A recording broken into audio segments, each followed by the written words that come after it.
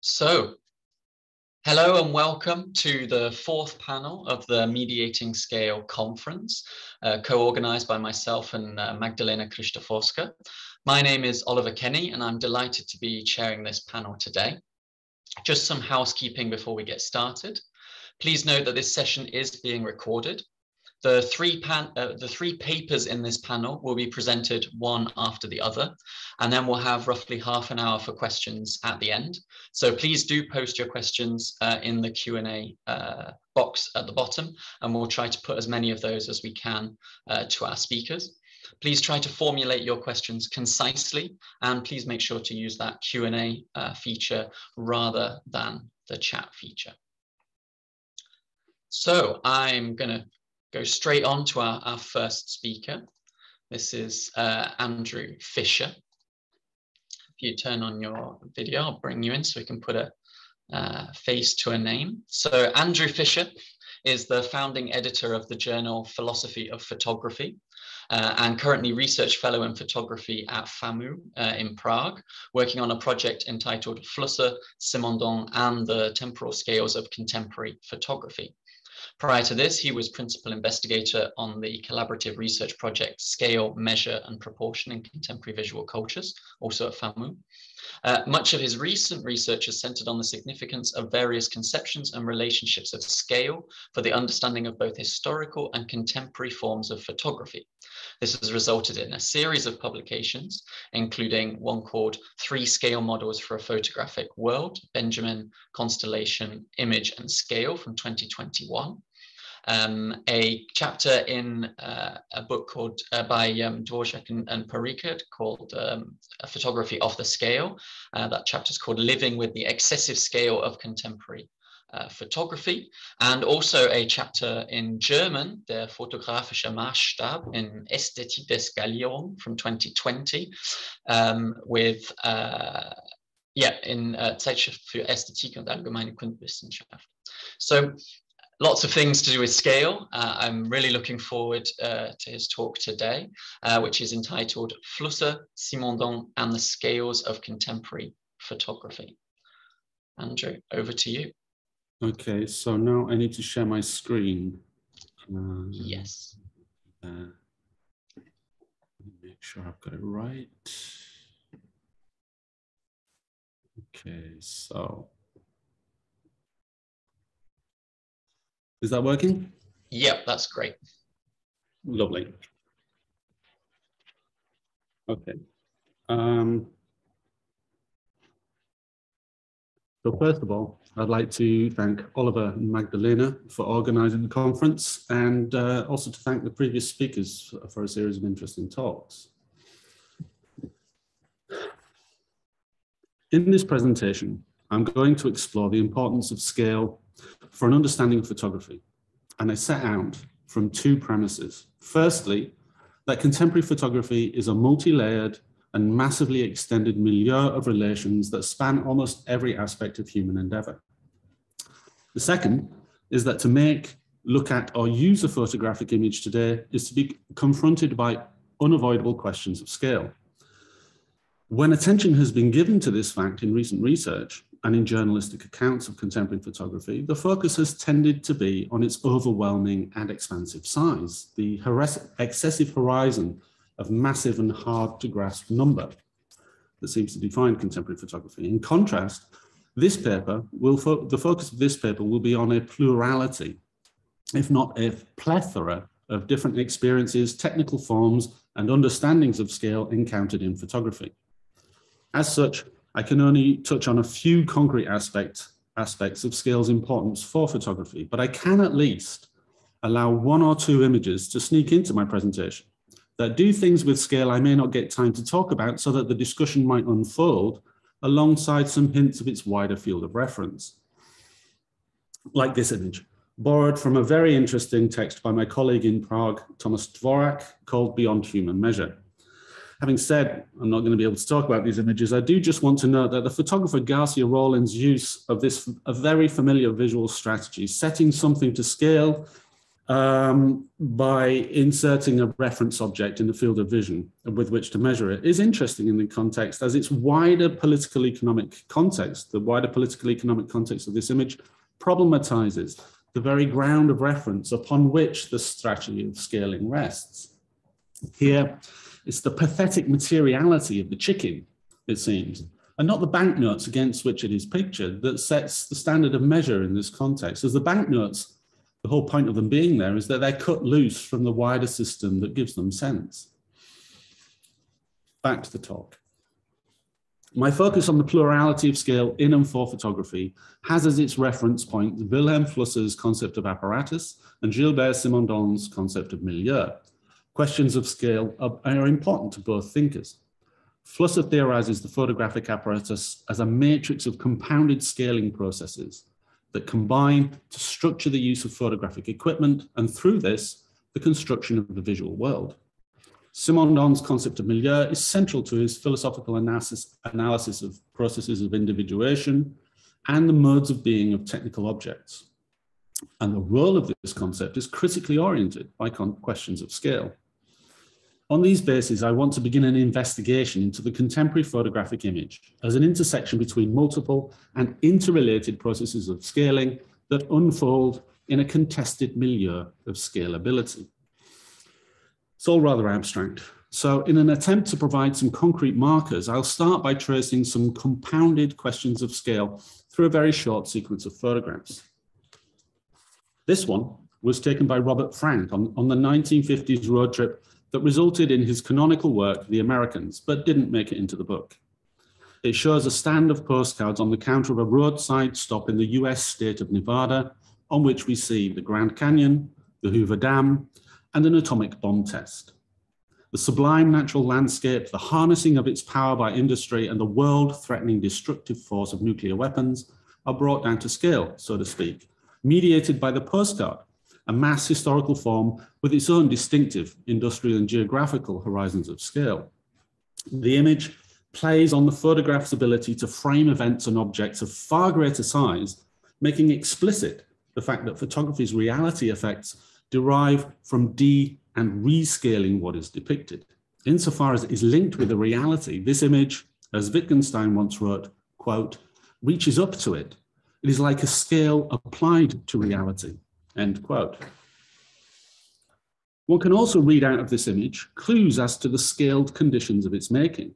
The fact that photographs can be taken to be representations in the first place derives from associated technical processes calibrated to allow setting the appearance of things in spatially and temporally scaled relation to one another. For instance, through the control of focus, exposure, and aperture, or in the case of Frank, famously, through the studiedly casual loosening of such control. So this photograph is saturated with questions and forms of scale. Looking at it in this way also alerts one to further scaled questions, perhaps associated with its canonical status and conventional discursive framing. Other speakers at the conference have already remarked Timothy Clark's essay, Derangements of Scale, in which the story Elephant, about an American man in an existential crisis driving around in his car worrying about things, is subject to an expansion in the scales of its reading to the point at which this character's individual concerns dissolve and the petrol-driven system of car and road emerge as the story's concrete subjects.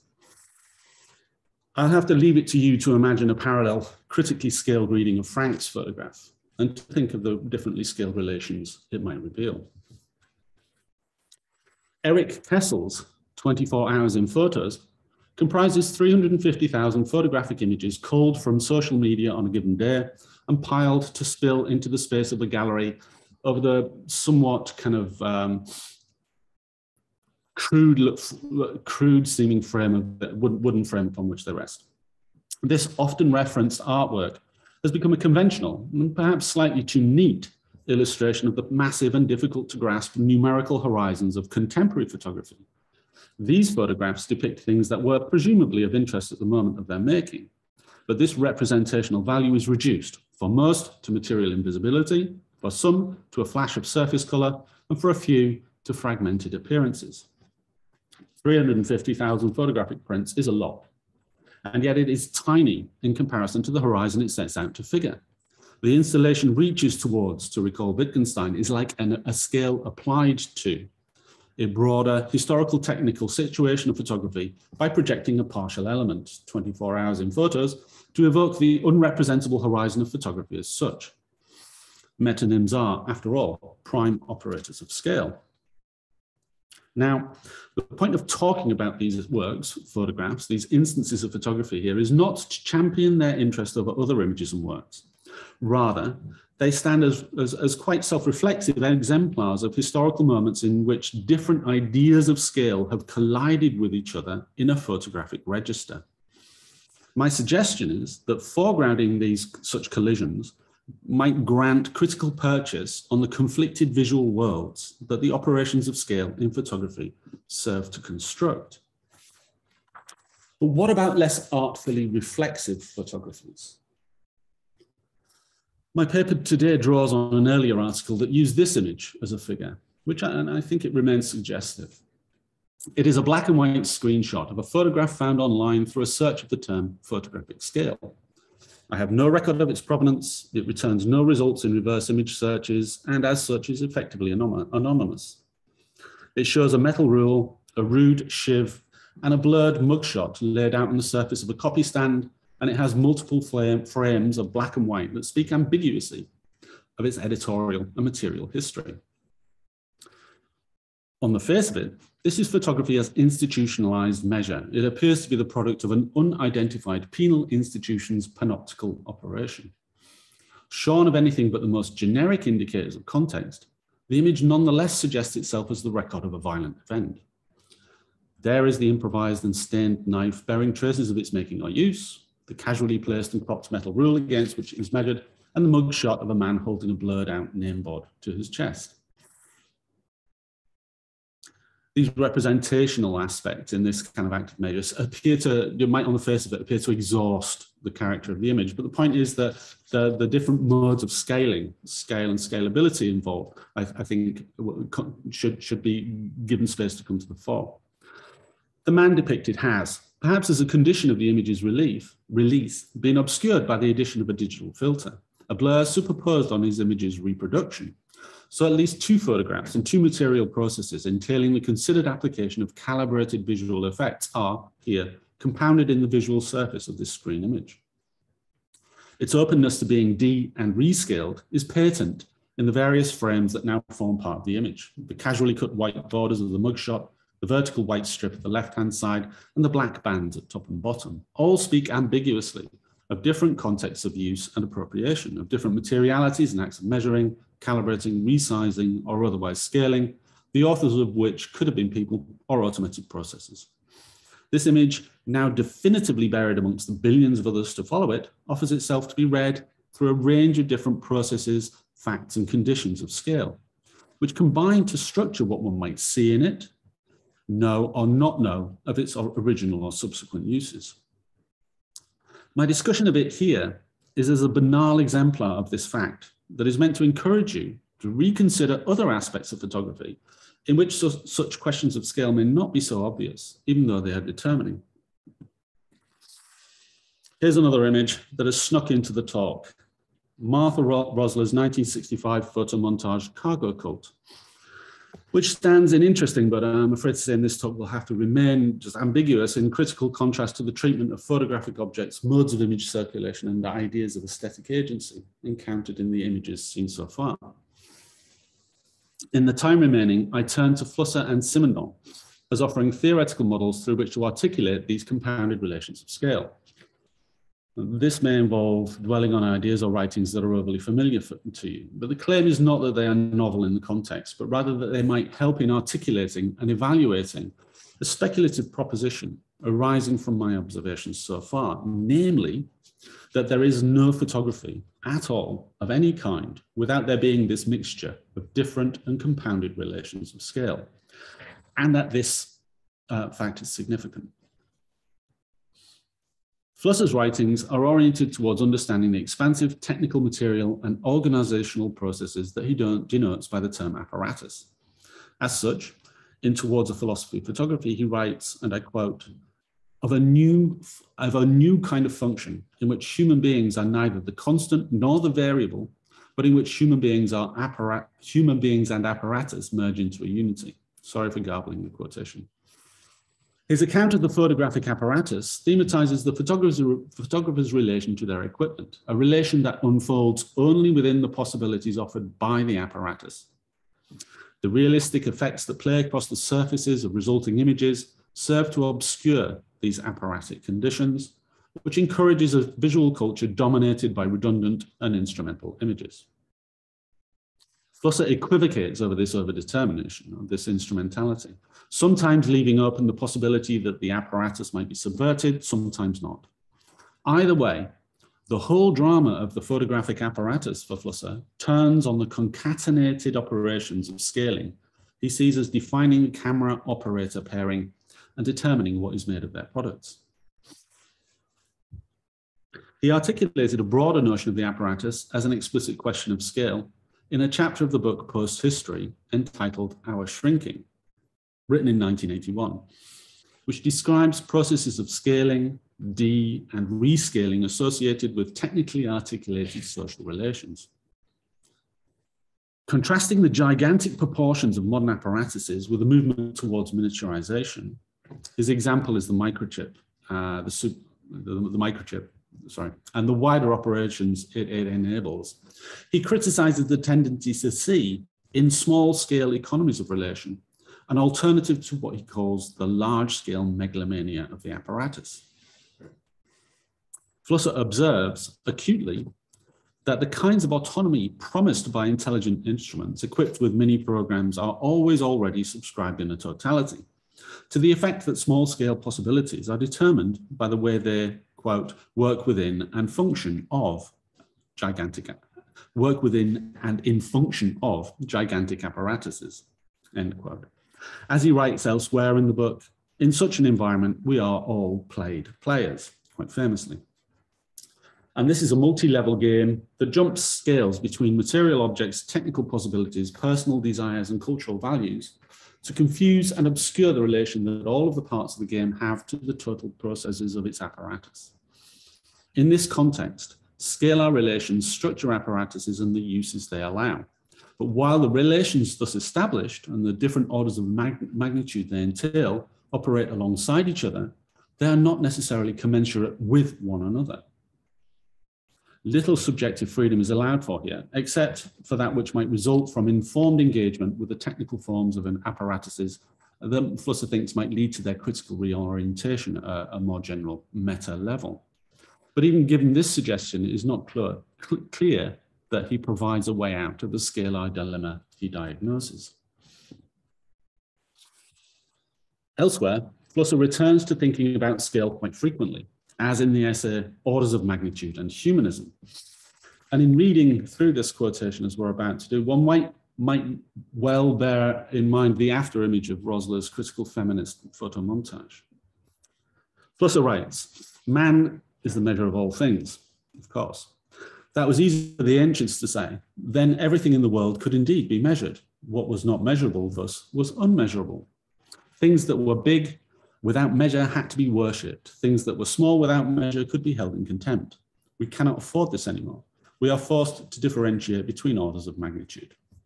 This is a narrative of discovery and loss that destroys the balance between what is commensurable and incommensurable, what is constitutive of the human, in contrast to the divine for Flusser here.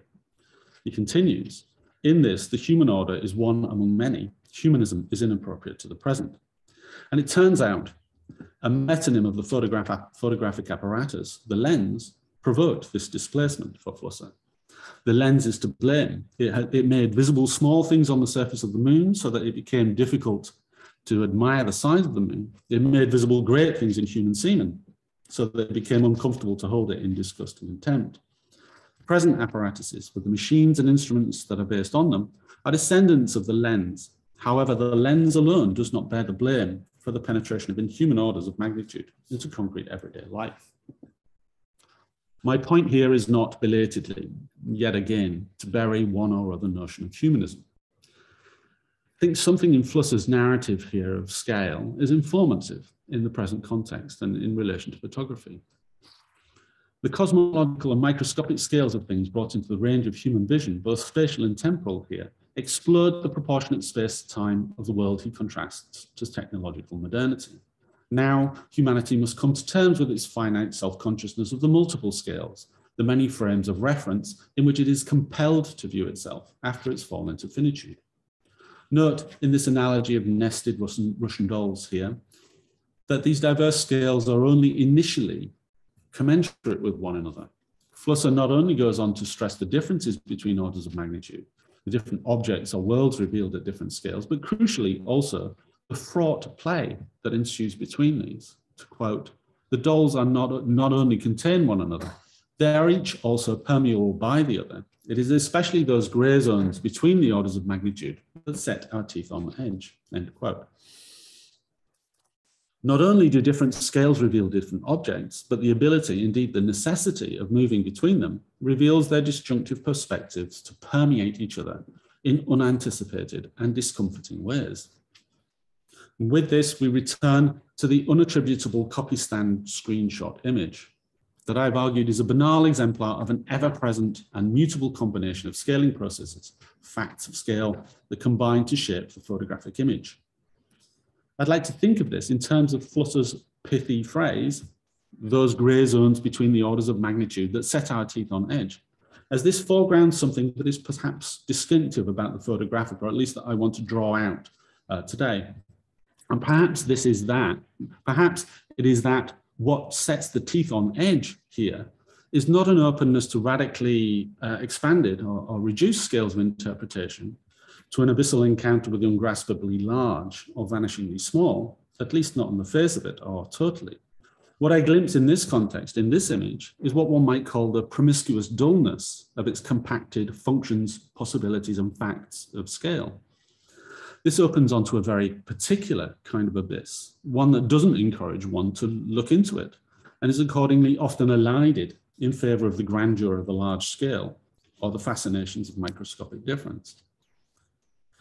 My intuition is that the significance of the necessarily compounded scales of photography that I have attempted to articulate resides in something like this grey area and the scruffy, maybe dirty modes of permeability it entails between the functions, expectations, and ideas associated with and structuring of photographic images. To be clear, this is in no way an argument for or a call of order asking for a return to the mesoscale as opposed to the micro and macro or other figures of expansion or reduction in scale. It is, I suppose, an observation to the effect that these other scales and their grandeur and their fascinations perhaps crop up in ways and in places that are not anticipated, if it makes at all sense to say this.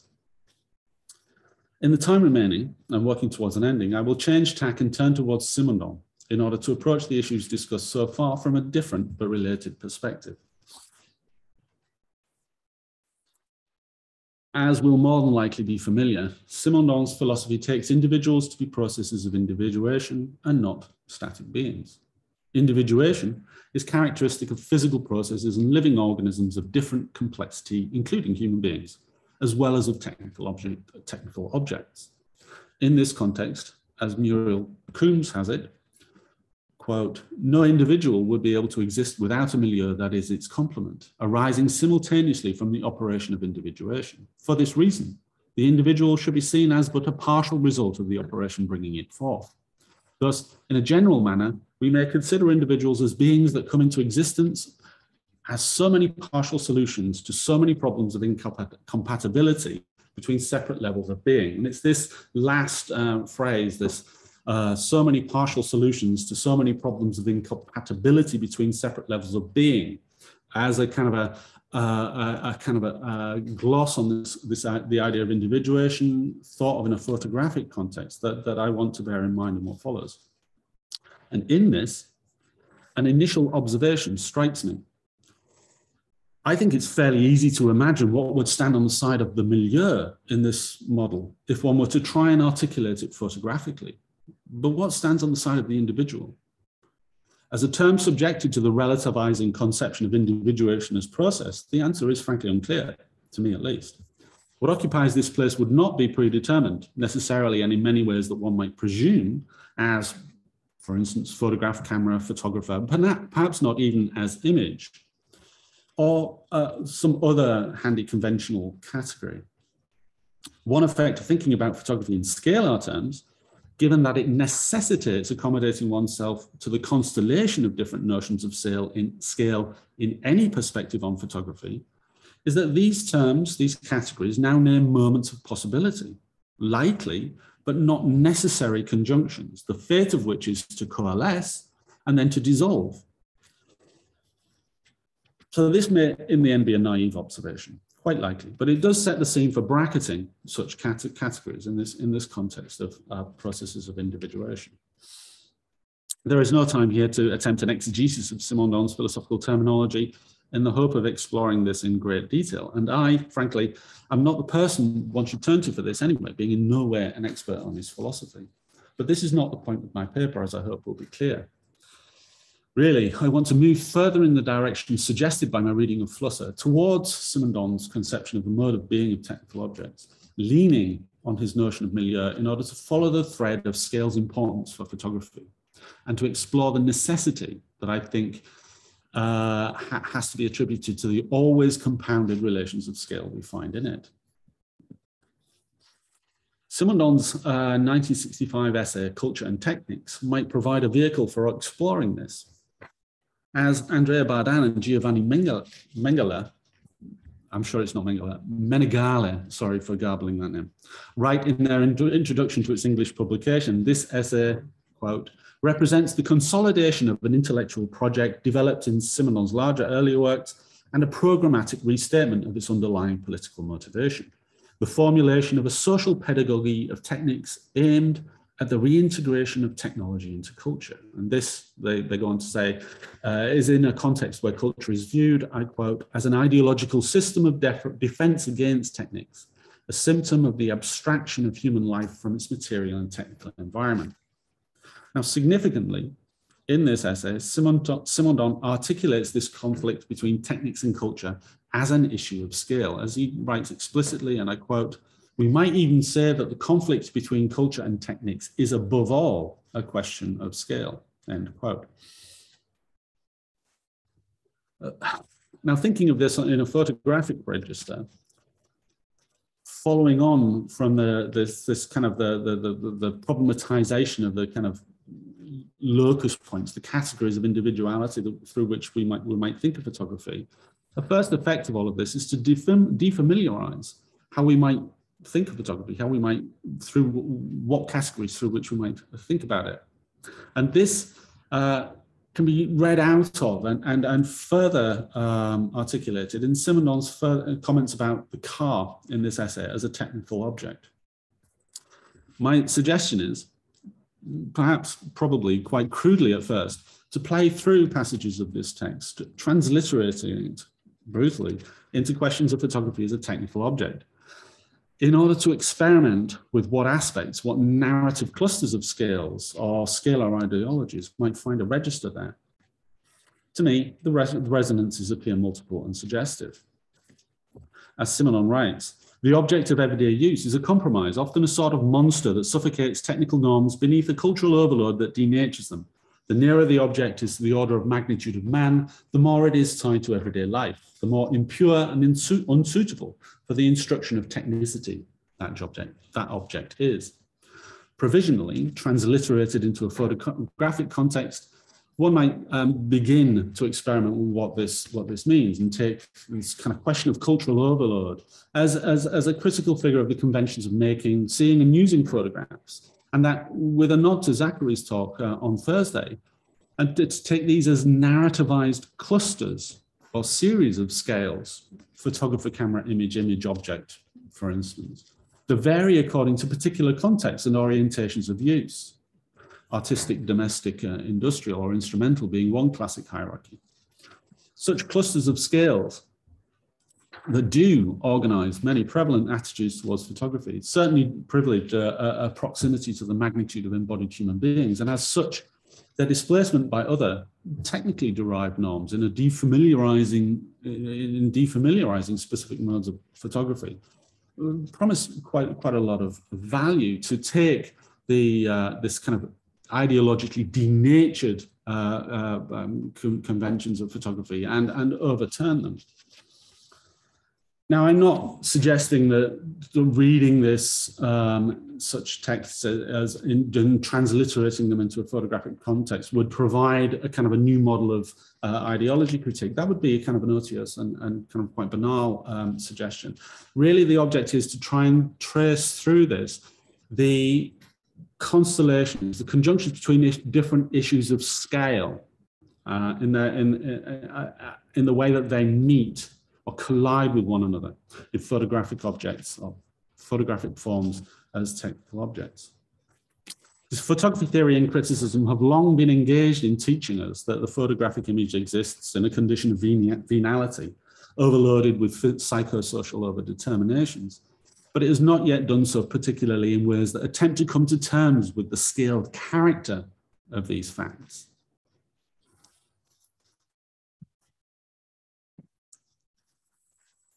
In drawing to an end without really providing a conclusion, one might kind of dwell on Simondon's concept here of a determinate reticulation, reticulation denoting a net-like pattern or structure, extending from the elements and operations of the technical objects involved.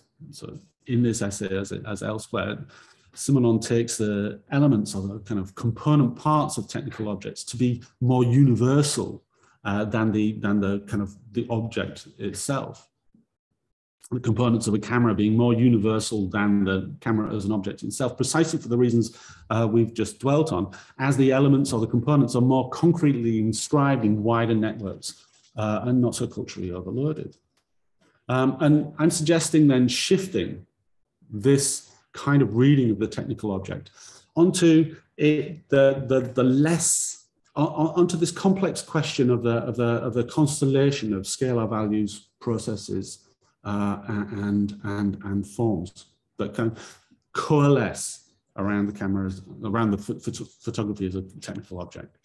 And it's with this as a kind of a promising conceptual starting point that I would like to end on here in lieu of a proper conclusion. So. Thank you very much, Andrew. That's great. Lots for us to be thinking about. Okay, so if you could unshare your screen. Yes, okay. And we'll give you a little break while we move on to Laurence. Okay, so.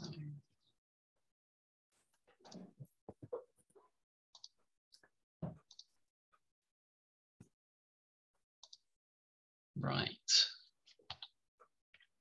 So Laurence Kent completed a PhD at King's College London on cinema and metaphysics in 2020, and he is currently a teaching associate at the Centre for Film and Screen at the University of Cambridge.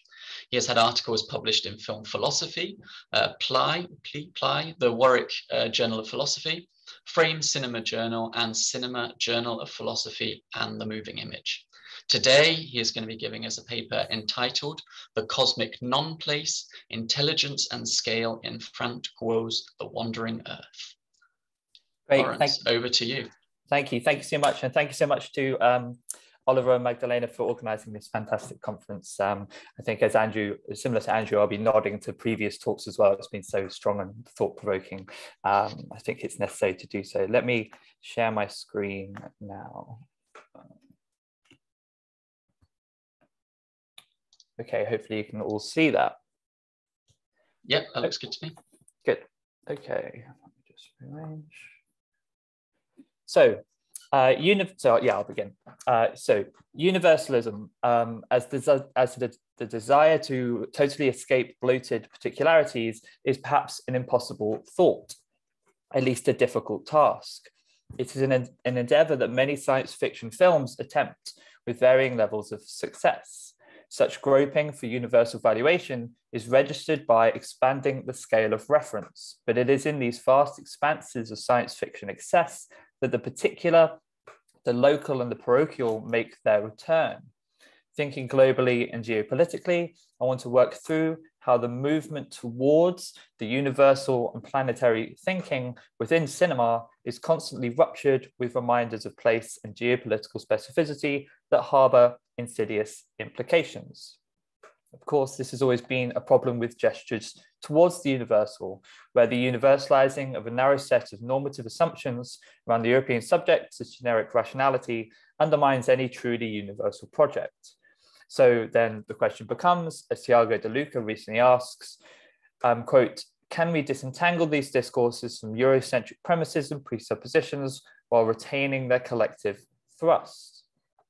In this paper, I will look outside of Europe to Frant adaptation of The Wandering Earth from 2019, examining different visions of the universal that harbour scalar nesting of national particularities within visions of global manoeuvres.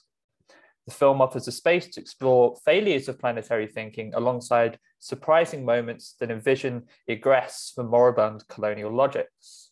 It can enable and problematize global valuations of reason, and through an analysis of the film's situated realities alongside stated universal ambitions, this paper will explore the contradictions and potentials for the representation of intelligence on the global scale, to investigate, and to quote De Luca again, how, quote, utopian energies can underpin conceptions of globality and sometimes uneasily coexist with expansionist ideologies.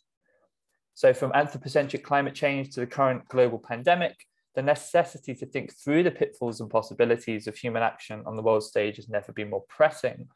This requires reassessing the ability to think universally and properly defining the role of reason in theoretical and political analysis. So as the feminist collective Luborio Kubonic states, quote, global complexity opens us to urgent cognitive and ethical demands such that emancipatory politics, quote, hinges on a profound reworking of the universal. Since the rise of computer science and the engineering of machine life, this has become the question of intelligence. Philosopher Catherine Malabou opines that, quote, the return of intelligence is one of the most important theoretical issues of the 21st century, and cinema is reflecting these concerns. So my larger speculative project, of which this paper is a kind of a small sort of like early part in the kind of a big kind of work in progress, looks at how recent popular cinema can be put, this sort of global popular cinema can be put in conversation with contemporary philosophers such as Helen Hester, Reza Negrostani, Thomas Moynihan, and Pete Wolfendale, amongst others, who reassess notions of intelligence and rationality in the face of contemporary global crisis. And it is collective intelligence under these threats, which is exactly at the center of Frant Guo's film. To introduce the film, it's a Chinese blockbuster based on a novella by acclaimed sci-fi author Cixin Liu. By presenting a scenario whereby our rocket-propelled planet travels in search for a more hospitable solar system and imagines the global agency required to literally move the Earth out of cosmic existential danger, and embraces the possibility of collective intelligence and communal mastery of technology. However, the film's own geopolitical particularities also then seep into the fabric of its planetary visions through its centering of China on the world stage. One way this happens is through its presentation of space. And I want to think through that today using Marc Augé's concept of the non-place. So the dream of escaping from localized space is definable as a form of supermodernity in Augé's terminology, an acceleration of history concomitant with shifts in time and space, not to mention changes to ego formation in economies that emphasize the individual or the self as the specific locus of market forces. These non-places include things like airports, shopping malls, and train stations, to name a few of the ones that Augé focuses on, and you can see on the front cover of one of the more recent editions of his book.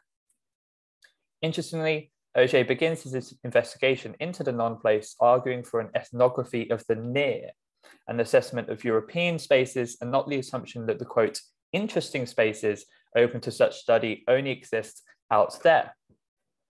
Implicit perhaps here is the Western European nature of the non-place as the attempted universalizing of rational function away from the adherence to national or cultural specificity, indeed the universalization of empire through colonial logics. Auger importantly nuances this by the end of his book, and recalling perhaps Aimé Césaire's notion of a failed European humanism is that without the, quote, measure of the world, Auger notes that empire, despite claims to universalism and modernity, was a, quote, botched modernity, and emphasizes the restrictions to space and information that occur under conditions of colonial power and control. The non-place today as a site of futuristic supermodernity is often displaced to the image of the Far East. For example, Tash O's 2013 novel 5-Star Billionaire severs the historical lineage of China's socialist past and presents Shanghai and its role in the sectors of global finance, according to Jason Enghun Lee, such that it, quote, conflates the whole of Shanghai into a single zone of commercial and cultural transaction, recalling Marc Auger's distinction between place and non-place, representing, and here they are quoting Auger, a, quote, abstract unmediated commerce, a world thus surrendered to solitary individuality, to the fleeting, to the temporary, and the ephemeral. In a different register, Mao Hui Deng has recently argued that, quote, Singapore can be seen as one giant non-place. In recent science fiction cinema, we might think of Luc Besson's 2014 Lucy set in Taiwan. By first locating the film in Taipei, Besson is reaching for the universal image of the future, but is instead grasping what we can call a kind of techno-orientalism. Indeed, in the opening montage of the film, which you can see in front of you, hopefully moving, he presents a kind of technological futurity of Taipei. The scene is set in what the film seems to be positioning as the current most advanced future. And indeed, even this most advanced of technological spaces is what the titular character Lucy will overcome. She spends the entire film kind of becoming a superhuman being. So what Besson does here is to turn the whole of Taipei into a non-place, whilst centralizing in the figure of Scarlett Johansson, whiteness. So this is the kind of techno-orientalism that Abby Lauren Kidd describes in the film that, quote, works to conflate exceptionality as exclusive to whiteness, whilst appropriating Asian culture and marginalizing Asian people within their native landscapes. There is the representation here of the, quote, Asian body as a form of expendable technology. As I pivot back to thinking about the Chinese sci-fi blockbuster The Wandering Earth, it is worth pausing on this techno-orientalizing neo-colonial gesture of plastering an image of the future onto the Far East. It is an inverted Orientalism that, as Gabriela de Sitter posits, does not solve the denial of co-evalness the West forces on the other deemed to not cohabit the same temporal zone as the, quote, civilized world, but forces the Far East into the future and thus denies the, quote, possibility of challenging and negotiating representation in the coeval present staked out by Western knowledge production. But a difficult line exists between this and forms of ethno-futurism that have proliferated after the development of Afrofuturism. Such a pairing of traditional ethnic or national sentiment to create a vision of the future from alternative materials to the hegemonic Western vision of the future is productive, but the question of where such images and theoretical incentives come from is very important. So one such ethno-futurism worth keeping in mind as we turn to The Wandering Earth is that of Sino-futurism. The origins of the term do not necessarily hold promise for an organic vision of the future originating in Chinese thought.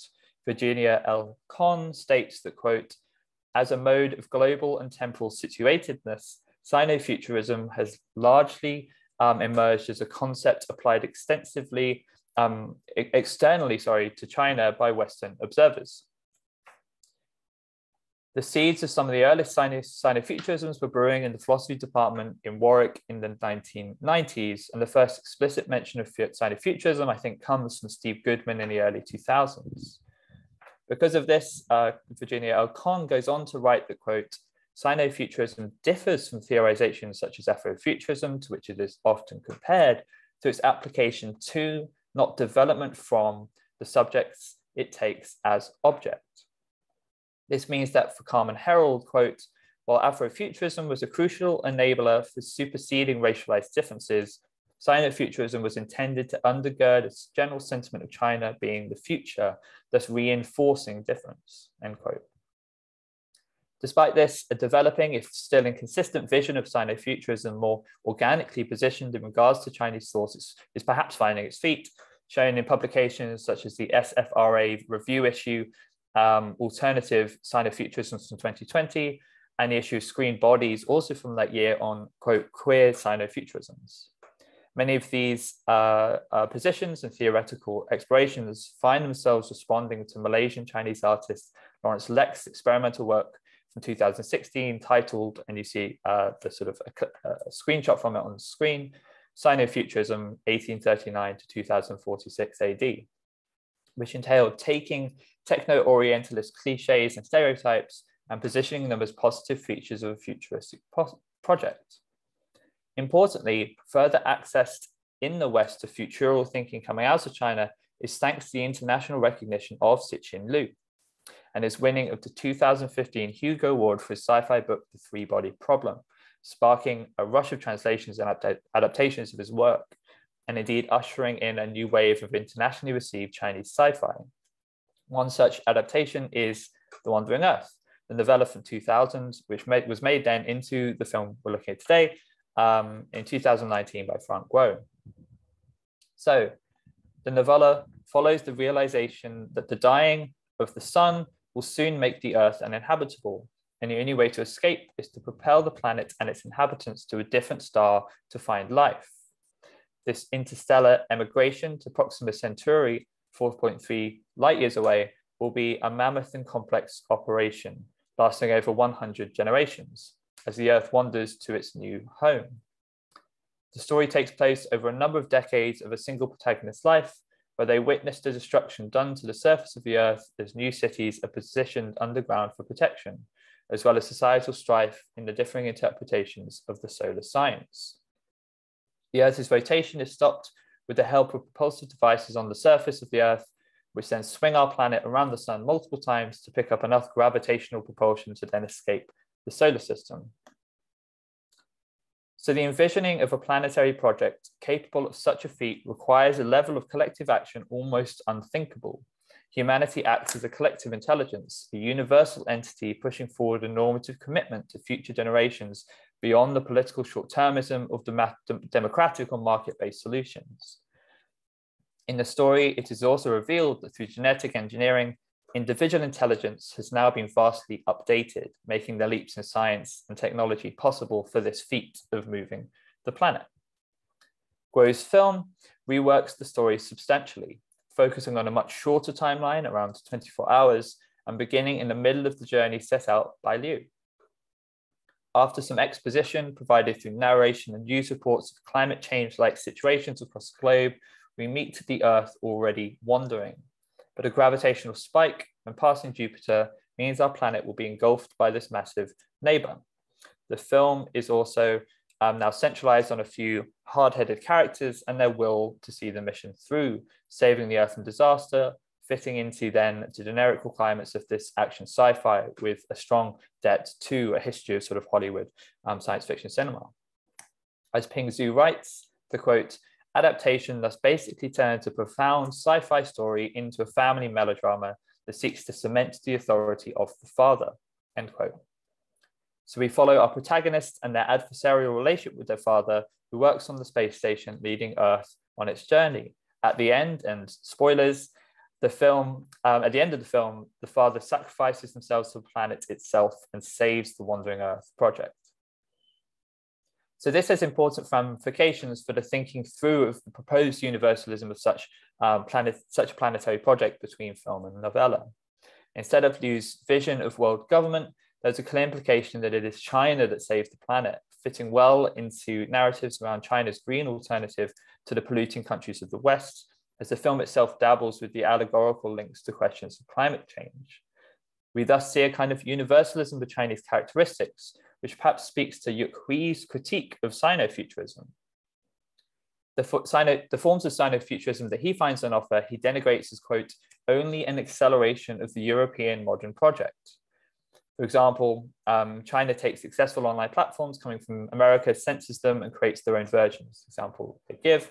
And we could say of this film, the film itself was reviewed in the West as a bad copy of Hollywood apocalypse cinema, with the kind of difficult question of sort of patronizing gestures of Western critics onto this film as well. But it's a question that has been explored in those kind of reviews. So is The Wandering Earth presenting an alternative universalism, or one built on the same model of a kind of European universalism, bringing its baggage of narrow definitions of the human, reterritorializations to parochial concerns around family and nation, patriarchal power? The scale of the planetary is merely then an overblown portrayal of a much smaller scale of nationalistic ideology. It is the role of the family and its relationship to cultural imaginaries of the state that reroute a universal narrative into a specifically Chinese allegory for nationalist feeling, where perhaps the wandering earth itself is merely the wandering of youth that needs to be tamed by the father figure and the state. As Chris Berry expands, the quote, father-son narrative is central to the wandering earth. Mao used to criticize Confucian values as feudal, but today Xi Jinping has reclaimed Confucianism as national heritage. In a Confucian society, the hierarchical patriarchal family is the model for relationships, with the emperor as the father of his subjects and the party state as the father of all citizens. Children should be filial and obey their fathers, and all subjects should be loyal and obey the emperor or party state. In turn, the father owes a duty of care to his children, end quote. The tension between the father's duty to his son, he promised to return to Earth to see him. Indeed, the day that the film takes place is Chinese New Year, and his work on saving the planet. These two things are in tension throughout the film and emphasized, but then find themselves reconciled in the sort of final patriarchal sacrifice. The spaces of apocalyptic wonder, rendered in an impressive CGI, are interrupted with the psychic space of nationalist sentiment and the reaffirmation of the family state as primary. As Ping Wu writes, quote, nationalist sentiments had to be grafted to a post-nationalist setting of the sci-fi story, as Liu Cixin's original story unfolds in a post-solar era where there was only one government, the United Earth Government for all human beings. The film keeps the setting, but persistently leaves the Chinese nationalist branding of its characters and plots, creating a special form of nationalism that is not bound to physical space, but rather to the psychic space of the characters, end quote. So the scale of national self-interest that the film pursues, in a sense, is attempted to fit with the scale of planetary travel through the film's own implicit expansionist ideologies. So this is not the cosmopolitan government depicted in Liu's original story, but a specifically Chinese version of this cosmopolitanism. But I want to argue and to try and think through how these scales are not totally resolved within the film. So one such kind of formal moment that I want to take as almost like indicative of some interesting scalar confusions that happen in this film is the sort of, hopefully what you can see is moving on screen, this sort of like small moment of mapping that happens in the film. So this scalar confusion, I think, hints towards the impossibility of a resolution of scales and comes with the depiction of the protagonist's journey across the sort of ice landscape of the new planets, or the Earth's planets, new geographies. We see their vehicles navigating across the miles of this landscape when a shift in scale is registered with the graphic mapping of place onto the scene. So if the film attempts to enact what, in a second nod to Zachary Horton's keynote the other day, what Zachary Horton described as the, quote, resolving cut between scales in its meeting of a familial psychic space onto then a planetary scale. This is, I think, a sort of metonymic moment of scalar incompatibility.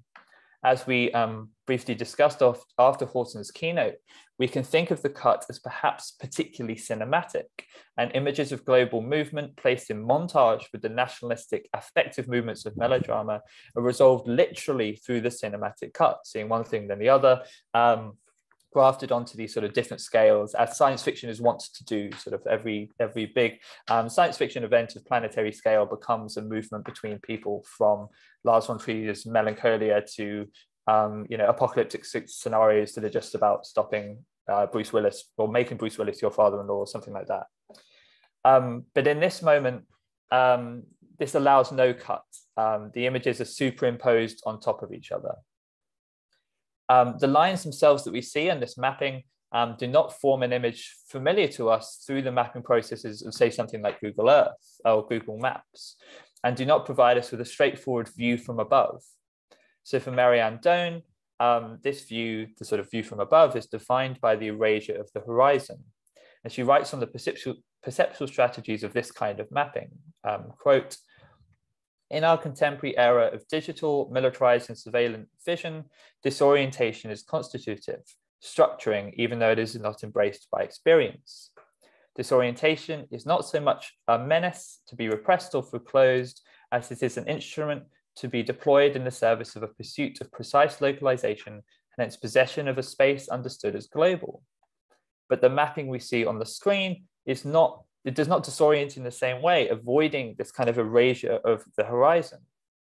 The spectator is not simply decolocalized into an abstract and globalizing view, but such the gesture to the homogenization of space is then interrupted with the local, the sort of specific CGI sci-fi of this apocalyptic landscape and the sort of journey happening. So the space is not possessible, but wrenched back to the specificities of the on-screen action of individuals and familial strife. So I want to take this as a kind of formal intuition in the film of an irresolvability of scalar difference. While on the one hand, we have this return of the localizing within moments of global mapping and a sense of planetary action, we can turn this around and think of a kind of excessiveness of formal techniques in the film. The mesh of incompatible scales can reroute moments of planetary consciousness into local and national narratives, but there are also gestures to the global that exceed these reterritorializing moments. It is the imagery of the planet itself that provides this formal overflow in the film as I kind of go on to the last section of the talk. So despite the domestication of the film's scope in comparison to the book, and the fairly complex interweaving plots centering around lots of episodic escapades from imprisonment to stealing a vehicle to a sent up an abandoned elevator shaft, the sort of like quite confusing plot of this film, it's the sheer sight of the Earth's egress from its Copernican purse that repeats through the film that can be seen as excessive. So I want to think about the place of the Earth in the solar system and what kind of place or even non-place perhaps the planet itself becomes as we transport out of the solar economy. The excessiveness of these images of the Earth, the strange temporality when they're presented on screen, both pertains to the fragility and perilousness of any human project when understood in its cosmic scopes, as well as how the image of Earth, despite the return of national sentiment within the film, forces an appreciation of a kind of planetary human endeavor. Importantly, instead of following the lines of sort of space colonization or jumping ship, where single countries or indeed individuals spread human values off-world, the Wandering Earth takes our home with us, while still fundamentally ungrounding the planet from its stable orbit. As Wei He translates, the director Frant stated that, quote, "The love of the Earth is the unique core element in the spiritual world of the Chinese people, and it's for that reason the characters chose to wander with the Earth rather than leave it behind." Perhaps we can talk in the discussion about this. That's not the justification for why the Earth is wandering in the book, but the director seeing it as a kind of like moment of national pride is exactly this kind of interesting difference of motive scale and politics, perhaps. Where he then elaborates on this, emphasizing a specifically Chinese cosmopolitan vision of the universal that, quote, "In the Wandering Earth, home represents compassion, love, and care, all of which are universal human values. Instead of being driven by concerns for international trade, political alliances, or cultural exchanges, the cosmopolitan community in the film gains its momentum from its constituents' common attachment to their home." What Cixin Liu emphasizes in the book through scientific realism, the film through representational powers of CGI, shows us with the scale and effort of a wandering Earth and turns it then into this different kind of symbol. Whereas this valorization of home balances between a hopeful universalism and the reification of the Chinese state family and its national sentiment, The cosmic precarity in these images figures a special kind of sort of responsibility on a spectator. So as our keynote tonight, Thomas Moynihan writes, existential hope and existential catastrophe are two sides of the same coin. There is no promise without peril, no responsibility without risk. And I think that kind of plays out in the image. We see the sort of quite frightening image we see in front of us. And this dialectic of risk and reward is indeed played out in fascinating ways by the film's complex plot, which involves a mobilization of the world's resources, hyperbolically relayed through a single girl's emotional plea to the international community to come together with optimism for an almost futile last-ditch attempt to save the Earth, which indeed fails before patriarch's final sacrifice saves the day. It's a series of ups and downs as human characters pursue plans that the AI called Moss, in charge of the Wandering Project, has already calculated as impossible. But this image of the Earth wandering out of place and into space inaugurates what could be called a kind of counter-universal metaphor for colonized people, according to Amir Khan, who also suggests that the father's sacrifice, whereby he disobeys the AI in Moss, can be read as a revolt against Western forms of inhuman calculation. He writes that, quote, the film subtly suggests that Western voices are largely to be silenced or ignored. The planet must find ways and means to divorce itself, not from the watchful eye of Western technology per se, but from the logics which either breed it or are bred by it in order to navigate the planet to newer and better hopes. While this leads to difficult geopolitical questions regarding the place of China, both rapidly increasing technology for space exploration and their purported role in battling climate change, this metaphor of the wandering Earth as a decolonial gesture itself has perhaps a kind of theoretical promise here. I want to, at the end, kind of just gesture towards an idea of how it is perhaps through a kind of rescaling of Marc Augé's notion of the non-place that we can radicalize and rethink it within planetary scales. Just as Augé claims that the empire is the opposite of the non-place and botched modernity of control and power struggle, what if the planet itself becomes a non-place in its cosmic immigration? Augé claims that the non-place is either an abundance of individualism or it's emptying out. And this seems to speak in interesting ways to the sake that I've tried to claim exist within the Wandering Earth. Whereas the novella initiates a voiding of the individual subject in the name of a collective project of planetary survival, the film hovers at the edge of filling the space with family and state melodrama, while also spatially orienting us in the vast realms of an inhospitable universe. In Khan's decolonial metaphor of the Earth, they posit, following the famous dictum that it's easier to imagine the end of the world, the end of the world than the end of capitalism, that, quote, the effort required to decolonize human minds is as gargantuan as that necessary to drive the planet to inhabit another solar system. Indeed, the ability to imagine technological progress beyond the profit motive necessary for this is almost unthinkable, as well as the kind of ego death of the planetary citizen necessary for a project stemming 100 generations that seems as far-fetched as the world governments actually all coming together for a kind of global endeavor. But perhaps the non-place as a concept can help us at least sort of start to think through and register, perhaps dramatize this futural thinking today.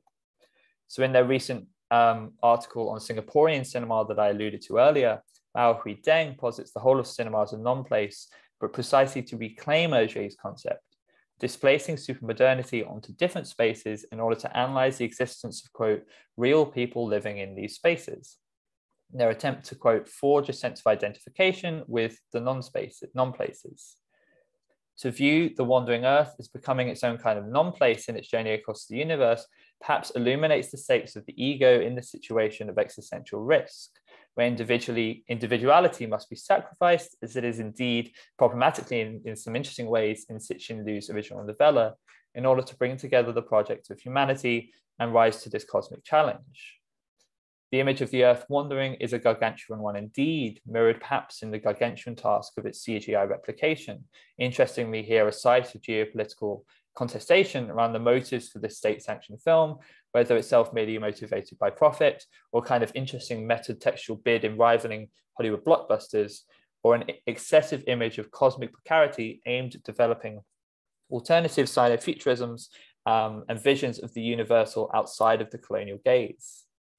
So just to sort of finish up, The Earth as a non-place is indeed perhaps sort of interestingly and sort of enigmatically gestured towards at the end of Auger's book in a kind of negative form. So Auger writes that, quote, one day perhaps there will be a sign of intelligent life on another world.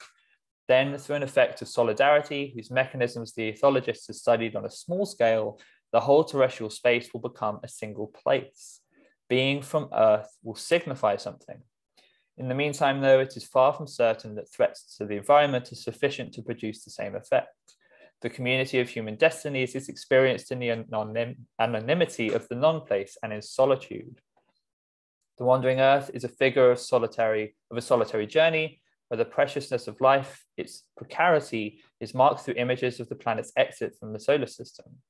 Does the Earth become a place, a home filled perhaps with the baggage of tradition and its messy scalar politics of nationhood? Or could we instead think productively about the cosmic non-place of the planet in its transit out of moribund logics of the national and the colonial? Either way, the Earth as a whole becomes an image, with Gro's film thus then contributing to the image of a kind of planetary consciousness. But yeah, just to finally conclude, final paragraph. The wandering Earth provides messy and contradictory spaces for the negotiation of concepts surrounding universal rationality, intelligence, and the possibility for collective planetary agency. There are also sites where geopolitical forces around futural thinking find voice, including the soft power of the Chinese state pushing familial dramas with cosmic scopes. However, perhaps it also offers subtle exit routes, where the spatial fragility of humanity in the wandering Earth lends the realization of cosmic existential risk to understandings and responsibilities of our shared universal project of survival. And the role of cinema, I claim, and will claim in this sort of hopefully to be done one day, a larger project, the role of cinema is vital here. As a popular art form involved in mediating ideological and geopolitical strife, but also as a medium which can envisage and temporalize impossible spaces through its seemingly endless digital capacities. Such a reflection on our own capacities to think universally and rationally is vital from opening up future intelligence and realizing current responsibilities to unknowable futures. Thank you so much. Thanks so much, Laurence. That's a wonderfully rich analysis. Yeah, I've got loads of questions, but we'll come to that later. Okay, so now we will turn to our final speaker. I'll just put you. Yeah.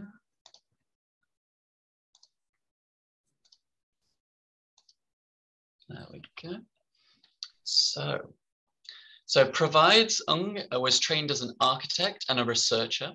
Her work looks at the emergence of digital tools, their impacts and applications within the urban context. She is a lecturer at the Bartlett School of Architecture at UCL and the managing editor of the Bartlett Perspective Journal. She's currently pursuing a PhD at the Chinese University of Hong Kong, entitled on Collaborative Intelligence, which received the Best Presentation Award at SIGRADI in 2021. During the pandemic, she co-organized the virtual reality roundtable series Decentralized Education and Phygital Exchange, with support from UCL's Researcher Initiative Award. She co-founded 2 design R&D labs, Rational Energy Architects, which focuses on artificial intelligence applications in bio-inspired solar design, and Current, which experiments on volumetric cinemas with multimedia and computer graphics tools. And you just organized an event about that, if I'm correct. Yes. So both practices are active in sharing knowledge, hosting international workshop series, and at various conferences and other educational platforms. And they've also been exhibited worldwide. Was also an alumnus of the Strelka Institute, run by Benjamin Bratton, one of our keynotes from yesterday, and at the Stadelschule Architecture School in Frankfurt. Today, she's presenting a talk entitled Universal Basic Service, Scalability of CFHT and DAO. Over to you, Provides. Thank you. Yeah, thank you so much. I guess I should make it clear that I'm actually the maternity cover for the Perspective Journal. And actually, I've also changed a little bit of the title so I can have a more rigid theoretical framework. Okay, it's showing the right screen, right? Yes, I can see that. Thank you. time provides. I'm really glad to be at this conference. So thank you, Oliver and Magdalena, for organizing it.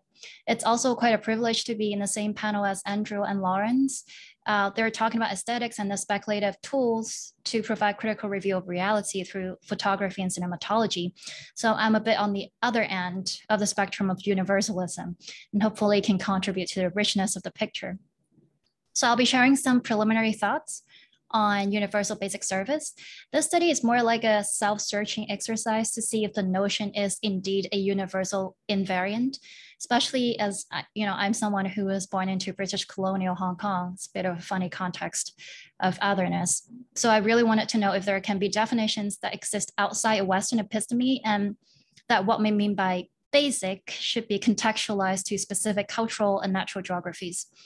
So I was trained as an architect, and the motivation behind the study is really to look at the collectivization and decollectivization process on land and housing.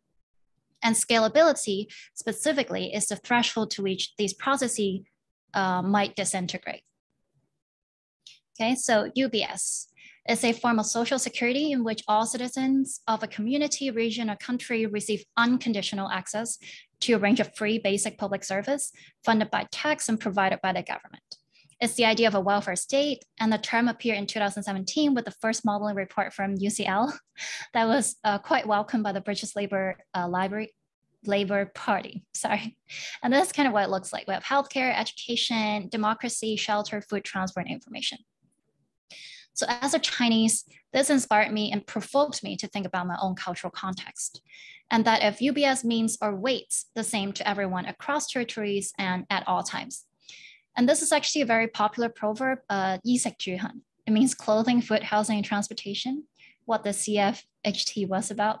It's so basic that we probably don't even think twice when referring to it. And it seems to be describing the basic material need to necessitate and sustain everyday life.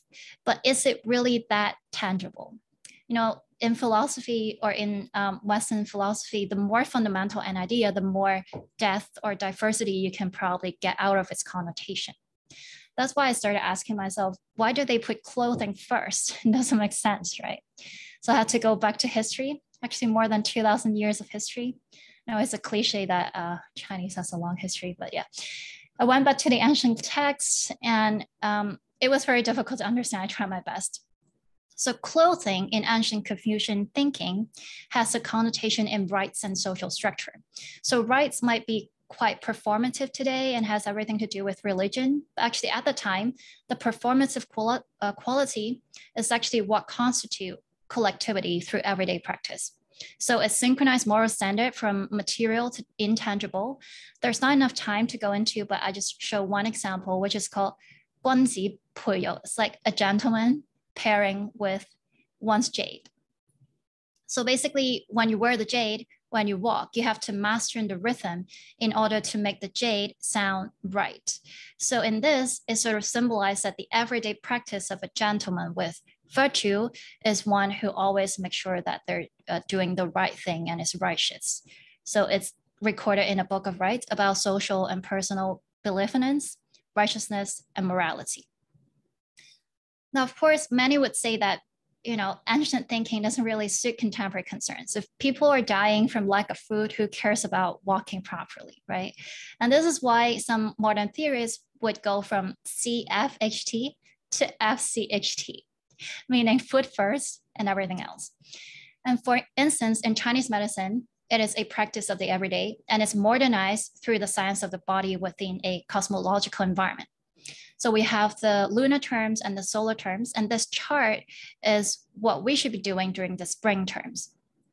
For instance, we will just talk about food. It says here that we should be eating something that warms and nurtures the stomach and spleen, and that we should be eating something only seasonal.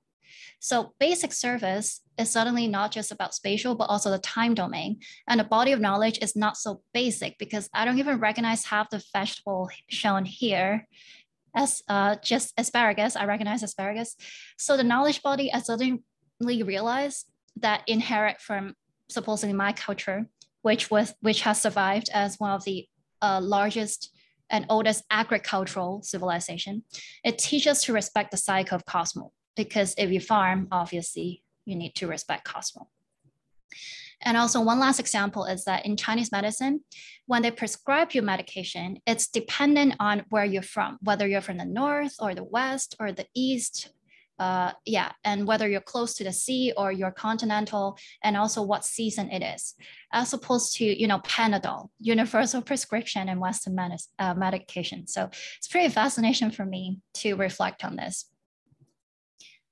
In Chinese cosmology, we're basically entering into the territory of Tai Chi. So the modeling of system states through yin yang. I mean, I don't have time to go all the way into it, but I just put a bit of keywords that may help us to grasp the connotation that these are actually not dichotomies, it's always dynamic. So this is kind of like a 4D projection on 2D plane that I found.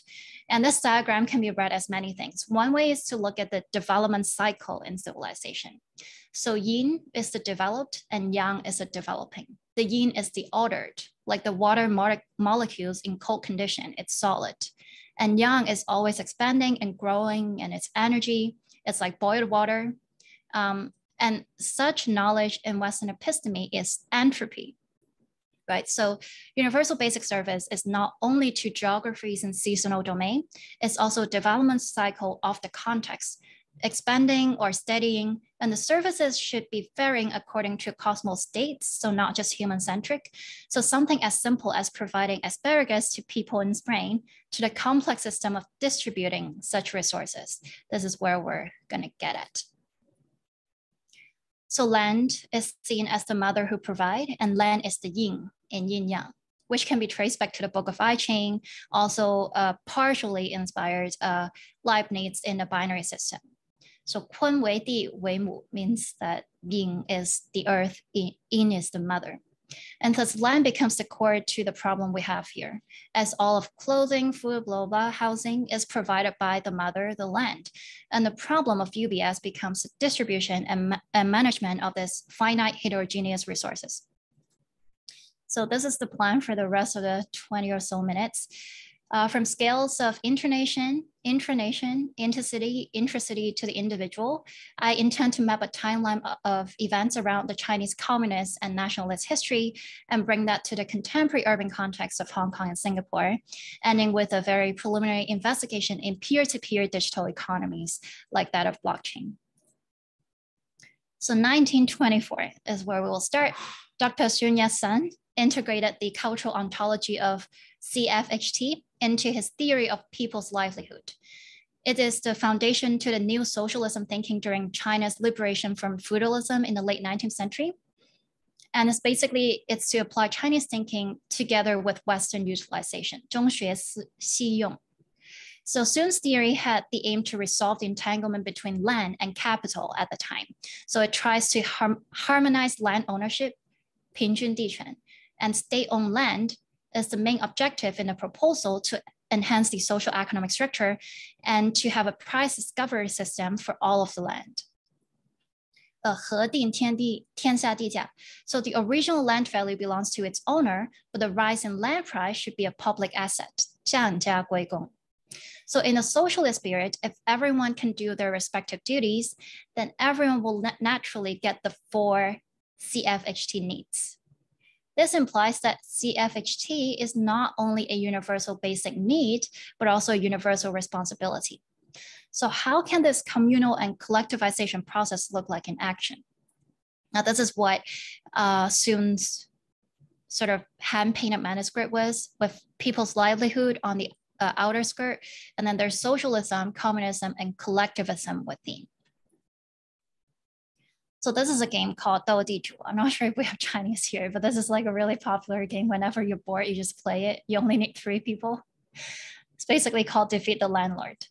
So when I was in anthropology class with Professor Andrew Kipnis in CHK, I was reminded of this game because we were talking about this land history.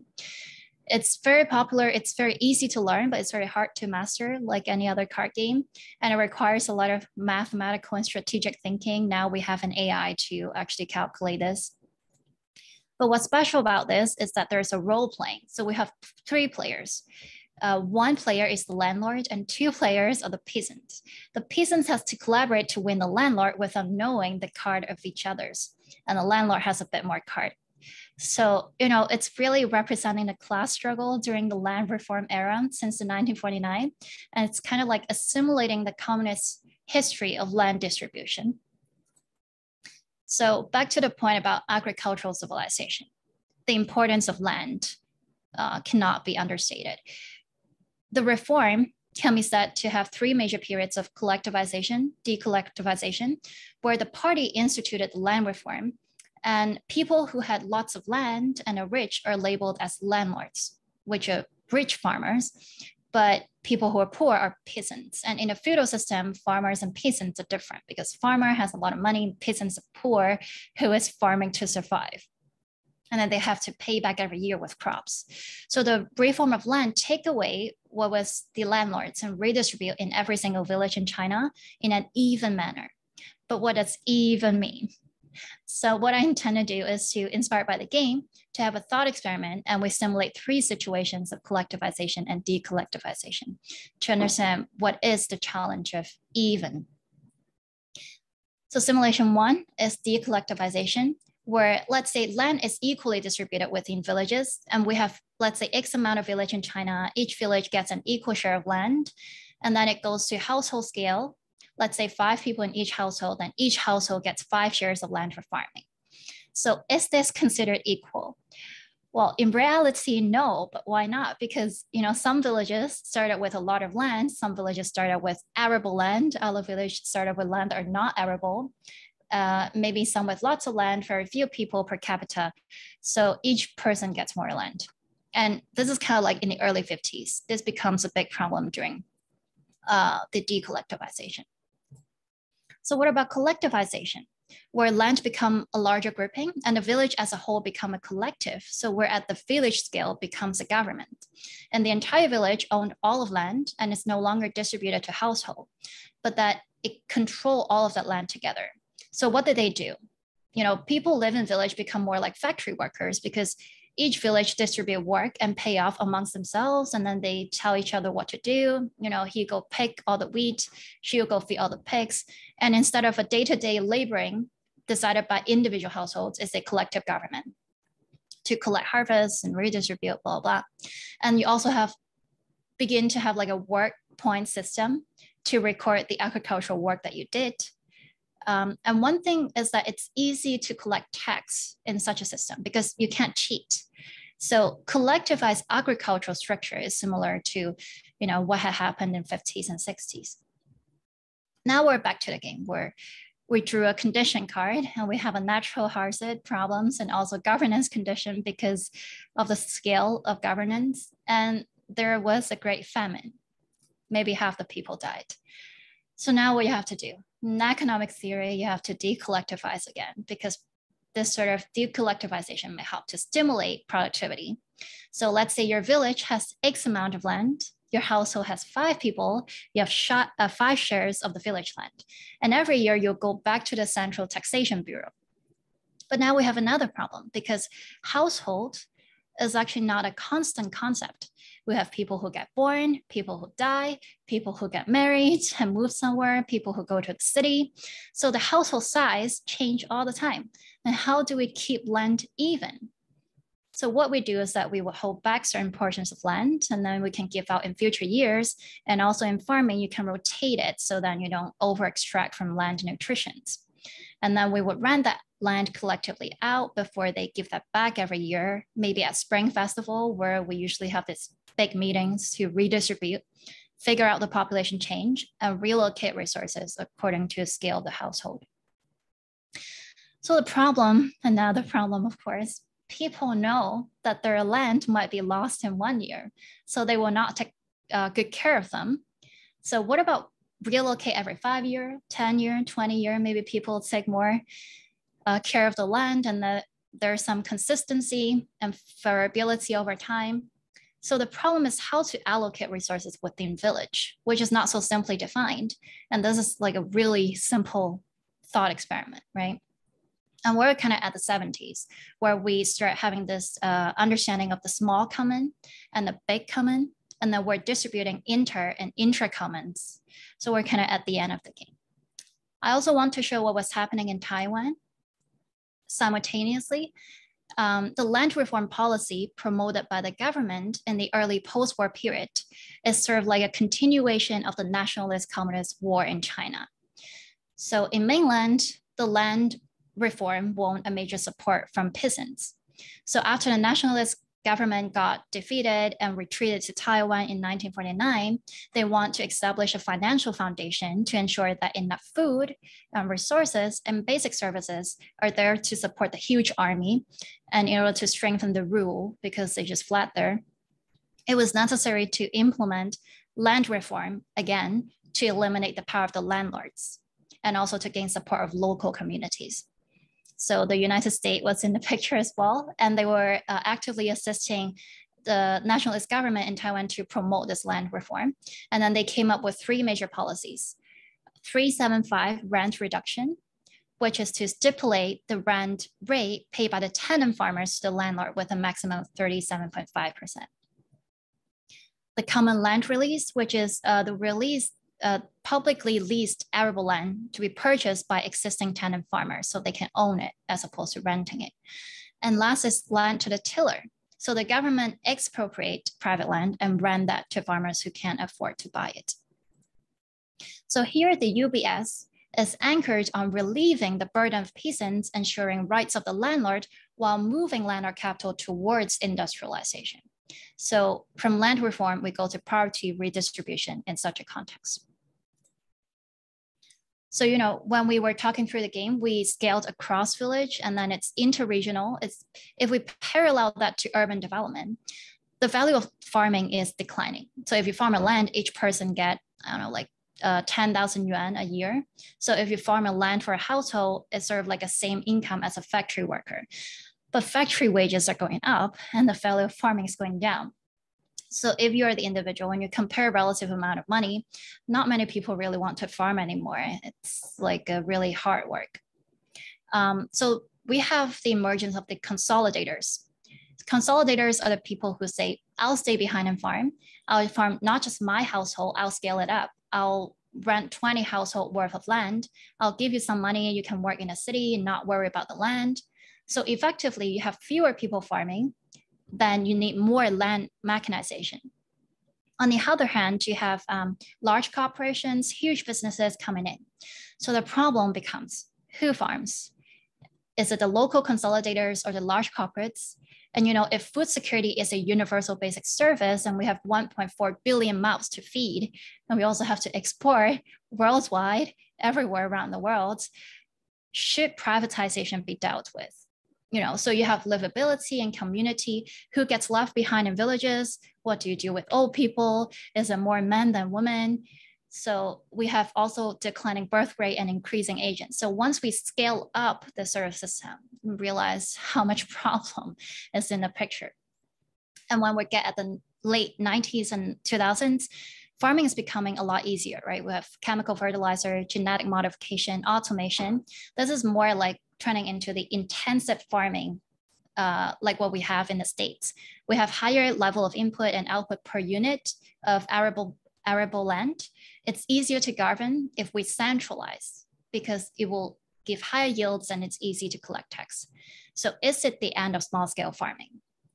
Within a Chinese context, it's a bit more difficult to do this because agricultural civilization. We have a lot of population in villages and you can't just push everyone out, even though most of them wants to go to the city. So 2001, 180 pages of tentative study on China's rural marketization. Three fundamental questions was asked in that report. Where will goods be sold? Where will money come from? And where will the laborers go? So in Chinese, we call that 三农问题. It's actually the PhD thesis of Chairman Xi. So today you see Taobao Village, which is the high technology platform economy, but actually the history of rural marketization, it's not so hype. It's a problem that's been dealt with in the past 70, 80 years in China, where governance is cascaded from local household to village government to higher level government, and also to look at it as one system. So 70 years after, this is where we started. Poor farmers, 99% who can't read. And now this is where we at. So it's like I like to show this picture because it's two groups of very determined Chinese ready to make a leap of faith. And the first photo captured the moment during the land reform. And the second photo captured the moment during the biggest annual e-commerce shopping festival. And last year, they generated 84 billion gross merchandise volume. That's not money, it's volume during 2 weeks span. So yes, it's a lot. So now we are moving into the contemporary context, in the second half of the presentation, from rural to urban context. This is where I was born into, where I grew up. It's today's challenge, housing crisis, especially in the collectivization, decollectivization of resources. To the economic perspective, it's not so much about farmlands, right? It's about housing as a derivative of land and a universal basic service. So Hong Kong exemplify the aspect of scaling. And this scale is geographically small, but proportionally is huge because it's one of the highest density cities in the world. And any sort of domestic project is a very large scale.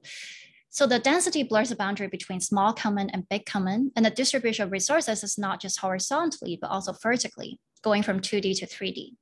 So the figure I'm showing here basically show housing price in the past 40 years from the 80s, before Hong Kong was returned to the returned from British colonial rule.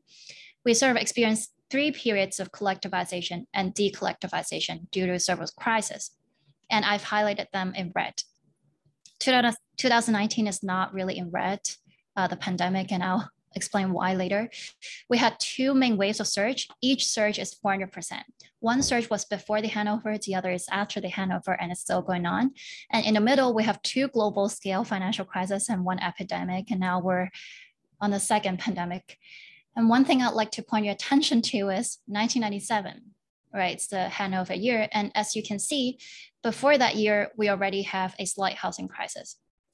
But because of the crisis, the price went down. So everybody thought the housing crisis was gone. And it gave the illusion that, you know, the problem is relieved. So what caused this? What happened before the handover? Well, we had the joint declaration between UK and China, where in Annex 3, they specify the maximum of 50 hectares of new land can be granted per year. And this excludes public housing. So this is to protect both parties to ensure that the land value stays locally within Hong Kong. So 50 hectare was the outcome of much evaluation that referenced land sale size in adjacent years, together with the annual expense of the British Hong Kong government at the time. So nonetheless, the release of the news itself actually caused developers to stock up on land because they're scared that they're going to be capped, and has a lateral effect on Hong Kong's due. This is our first chief executive, Dong Yinhua. He came on and he was very determined to provide housing for all. And he came up with the 85,000 policy. So this is what I call the first period of collectivization. It's not a governance collectivization per se, but it's an economic collectivization. So 85,000 policy is to build 85,000 units of housing every year in the hope that within 10 years, 70% of families can have permanent homes. We have a lot of people here. So it also has to increase transport infrastructure and urban density. Unfortunately, we also had the 1997 Asian financial crisis same year. So that 5-year was disastrous. I think I was 10 years old. The middle class suffered heavily from negative equity. They were actually protesting that the housing price is too low. And it's saying here that if everyone gets a flat, then no one will have food. So suddenly you have the situation where food and housing become a zero-sum game. And I remember I saw this on the news, people would hate Dong Yinhua so much because, you know, negative equity. But now when we look back, we know he was doing the right thing, but not at the right time. So 85,000 policy has been dropped to stabilize the market. So this is a period in the middle from 2002 to 2012. We also had to stop the subsidized housing scheme. So the property ladder, which is kind of like the social ladder, was kind of broken because we stopped the middle part. And after that, we went through a decade of decollectivization. Actually, not so much that, but more like privatization to help heal the market. And indeed, it healed itself. After 2012, we got back to where it was before 1997. This is also the moment when we realized that actually the housing crisis did not go away. It was an illusion. So now we went back to where we started, but no one dares to propose another collectivization scheme. Instead, the past 10 years has been more focused on financial policy in home ownership in order to help first-time owners to get a home. And we have the Carry Land Plan, which ensures that first-time buyer can mortgage up to 90% from banking institute, and the Hot Chili policy, which is extra double taxation on housing investment to prevent speculation.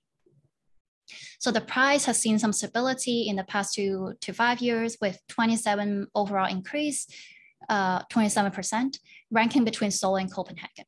So even though this might help to solve affordability issues in housing, it cannot help to tackle livability, especially when you have to scale to really high density estate. This is where I wanted to explore peer-to-peer digital economy, whether it's going to help with the situation or actually a fantasy of the technology. So decentralized autonomous organization. It utilized blockchain technology for crowdfunding and crowdsourcing. It's kind of like a novel tool to execute crowd governance at scale. They did crowdsource like billions of dollars. So that's some sort of scale. And the problem that interests me is whether DAO is collectivization or decollectivization, because when I really think about it, it's not so simply defined. So blockchain is a distributed ledger technology. It utilizes cryptography and consensus mechanism like proof of work to conceive a trustless economy, which is peer-to-peer. And based on the 2008 Bitcoin white paper, it was said to be an e-cash system. It's collectivizing informal economy that creates economic value, and blockchain becomes the tool to execute a sort of pseudo-governance. But where did blockchain came from? Well, this brings us back to the 2008 global financial crisis, followed by the 2000s dot-com bubble. There was an overall loss in trust in governance, especially after the Lehman Brothers went bankrupt. So people started thinking, if the state Federal Reserve System is essentially a decentralized central bank that has 12 privately chartered financial institutes, why can't we print our own money and govern ourselves? So at the same time, its execution, it's a form of decollectivization, or more accurately, it's frictionalization, because universal basic service here provided is to withdraw or split. For instance, in the white paper, they specify that if any individual is unhappy with the collective decision of the majority, this individual can at any point split into its own community. So sort of fractionalization becomes a social security, and is sort of a safety mechanism of scaling up distributed system. I was actually discussing this with Professor Ted Lam the other day, and he asked me this question. Is the novelty of blockchain a sort of structuralism, or is it evolutionary within the development of our economic history? So this is sort of the last part where I wished us to reflect a bit on this. Structuralism thinking. History of economy from the anthropological understanding is that the function of money or credit is actually just a ledger since day one. In the tribal era, we used to tie knots as a form of accounting, and maybe the leader will keep the accounting profile under a rock or something. So it's only how we're tying the knots are different, but we're not so different. Evolutionary thinking, cultural evolution, we're in constant changes and progress through history, development and improvement of technology and tools. So not just the rock, we have the knife, and now to the phone, and now we have the digital ledger. So it's contextualized within a cultural economy. It means that improvement is lineage, and there's a definite start and a definite end. And there's some sort of idea that can be contributed to a colonial thinking, right? So the interesting, when you place this blockchain debate in the collectivization and decollectivization context, we're just asking two questions: asset commoning or ownership, authorship, dependency. So for the first one, what resources or services should be seen as a common asset? So this question, the public-private relationship. And the second one is, should ownership trigger down into authorship in decision-making? It's like what we have in co-housing. If you own a home, does it make you a decision maker? But how do you prevent monopoly in such a system? And also looking at scale. In Europe, it's 20 to 40 household per project. In Hong Kong, it's 500 household per project. So how do we prevent a situation where minority is being robbed by majority in this collective decision? and how a peer-to-peer digital economy like DAO compensate for the need for better distribution of resources, or is it just a fantasy of the tech where actually in a structuralism, we have the same fundamental problem. Since 1,000 years, is the social political reality of the world for development, and why can't we solve this problem? So this is a brief summary of the history. We anchored on the framework in collectivization and decollectivization, which actually was imported from Soviet Union. So UBS in the Chinese cultural ontology is clothing, food, housing, and transport. In Confucian thinking is the rights and virtue. It's a process of collectivity and also a basic responsibility that's universal. As an agricultural civilization, all is provided by the land, by the mother. It's the yin in Tai Chi. So the distribution of heterogeneous finite resources should be dynamic.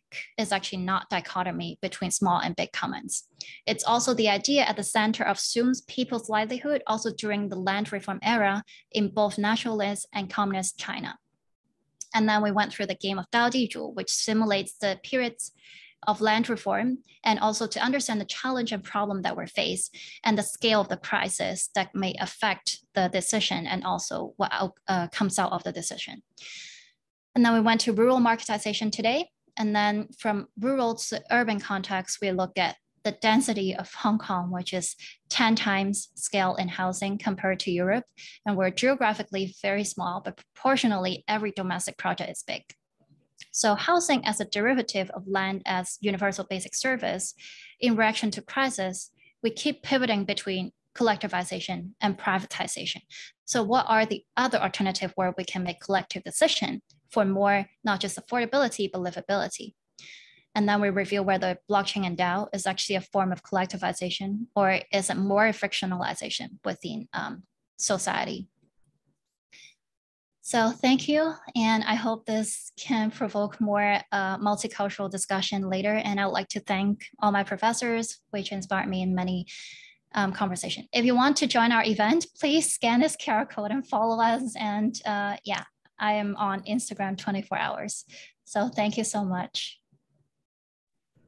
Thanks, Provides. That's so rich again. So many things to get our teeth into.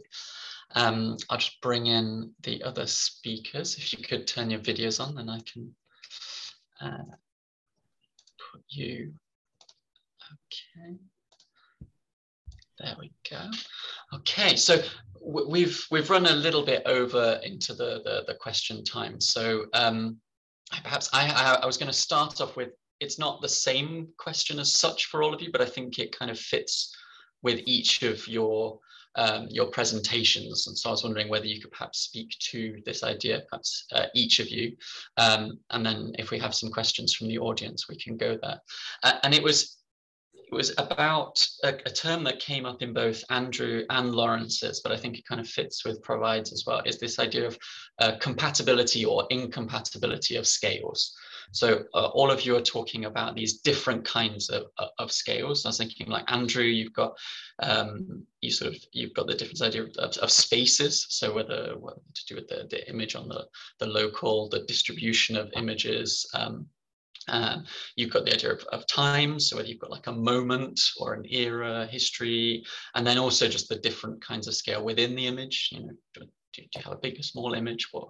And then within the mechanism, so what's going on? So there's like lots of kind of different aspects of scale that kind of, and I was wondering, so like how do you conceptualize within those? And I feel like there's a similar kind of, in a sense, thing going on with Laurence, where, sorry, where am I? So where you're talking about like physical scale, you know, you have like going from the sort of genetic sort of engineering on the micro scale through the mesoscale of the humans, and then you have this kind of planetary scale, and then intergalactic scale, and then you also have these questions of cultural scales, whether it's like the individual or the family, the nation, and then of course Hollywood comes into it.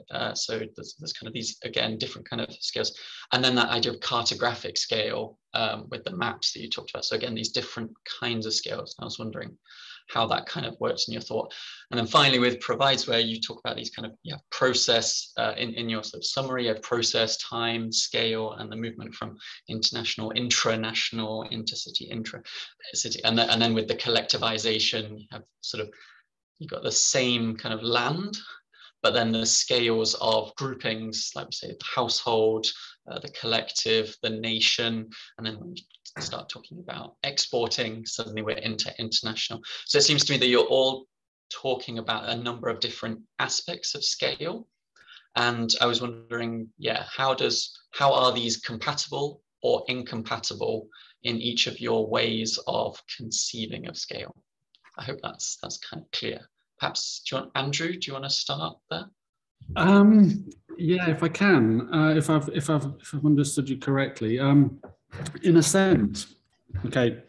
My paper is trying to just understand and to convince people of the importance of just this very basic thing. In a sense, I didn't even really theorize this. I'm just trying to kind of describe it. That this idea that photography is, and I have no kind of essentialist, kind of media specific kind of definition of photography. It spans all sorts of activities, formations, discourses, but that it always involves some kind of constellation or concatenation of different issues of scale. So insofar as my paper was kind of, you might call it philosophical, it was in order to try and articulate that and argue for its importance. But then that would only really produce kind of knowledge or kind of epistemological critical purchase on specific contexts where attending to those other aspects of scale, so having taken that scale is important, attending to other aspects of scale would produce some kind of, some kind of knowledge. And I guess in recent studies, then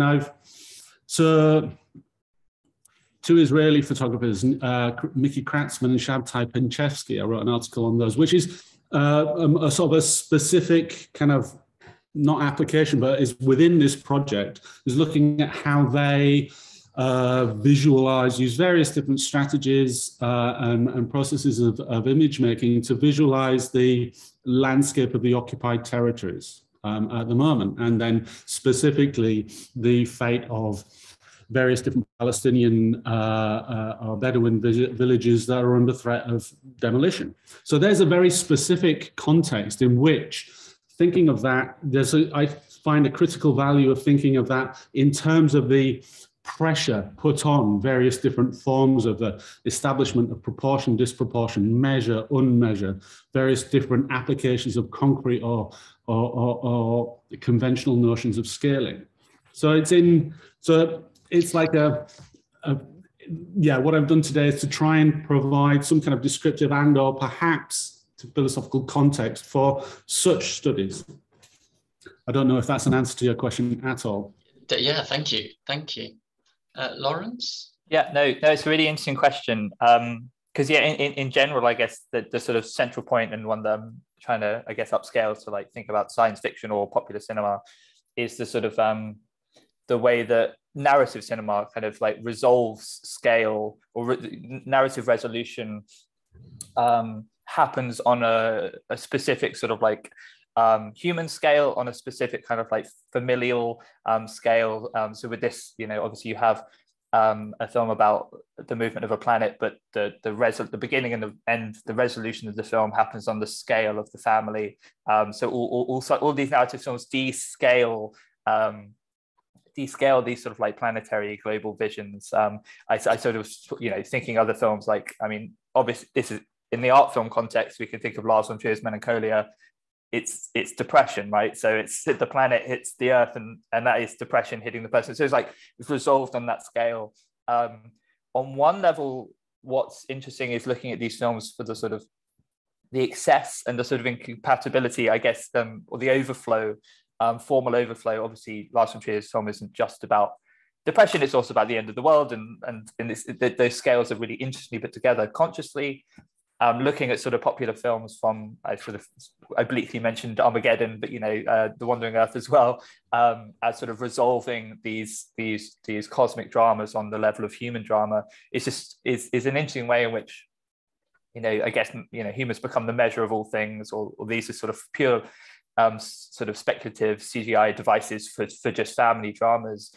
But then sort of reading them as perhaps more interesting, as sort of like, as you said, having that overflow, and The Wandering Earth overflows with these images. So there's that level of incompatibility. But you spoke about, then when I was talking about the kind of physical space and scale, on the one hand, that's a kind of, what I was trying to frame as a kind of a formal intuition, a kind of in the film, something that doesn't quite make sense, that we can, maybe just as a heuristic for me to sort of expand out from this moment where it doesn't fit. There's a landscape and there's a map, and it's bizarre, and it's just an odd moment in the film, to then think about a kind of like scalar confusion.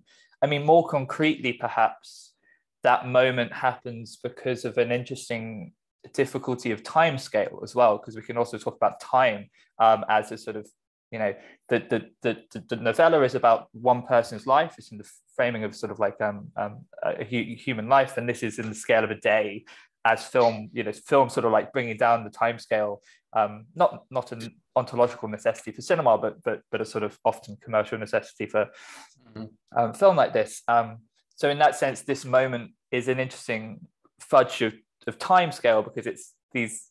I mean, I've heard that if you do the measurements of how far they travel in the film, it makes no sense for like how long everything takes. It would take like days, and it's just like an interesting an impossibility for the film to try and contain all of its events within a short amount of time. So there's a way in which I wanted to take that scale of scale, that register of scale, you might say, the sort of formal register of scale, to think about this sort of like narrative register of scale.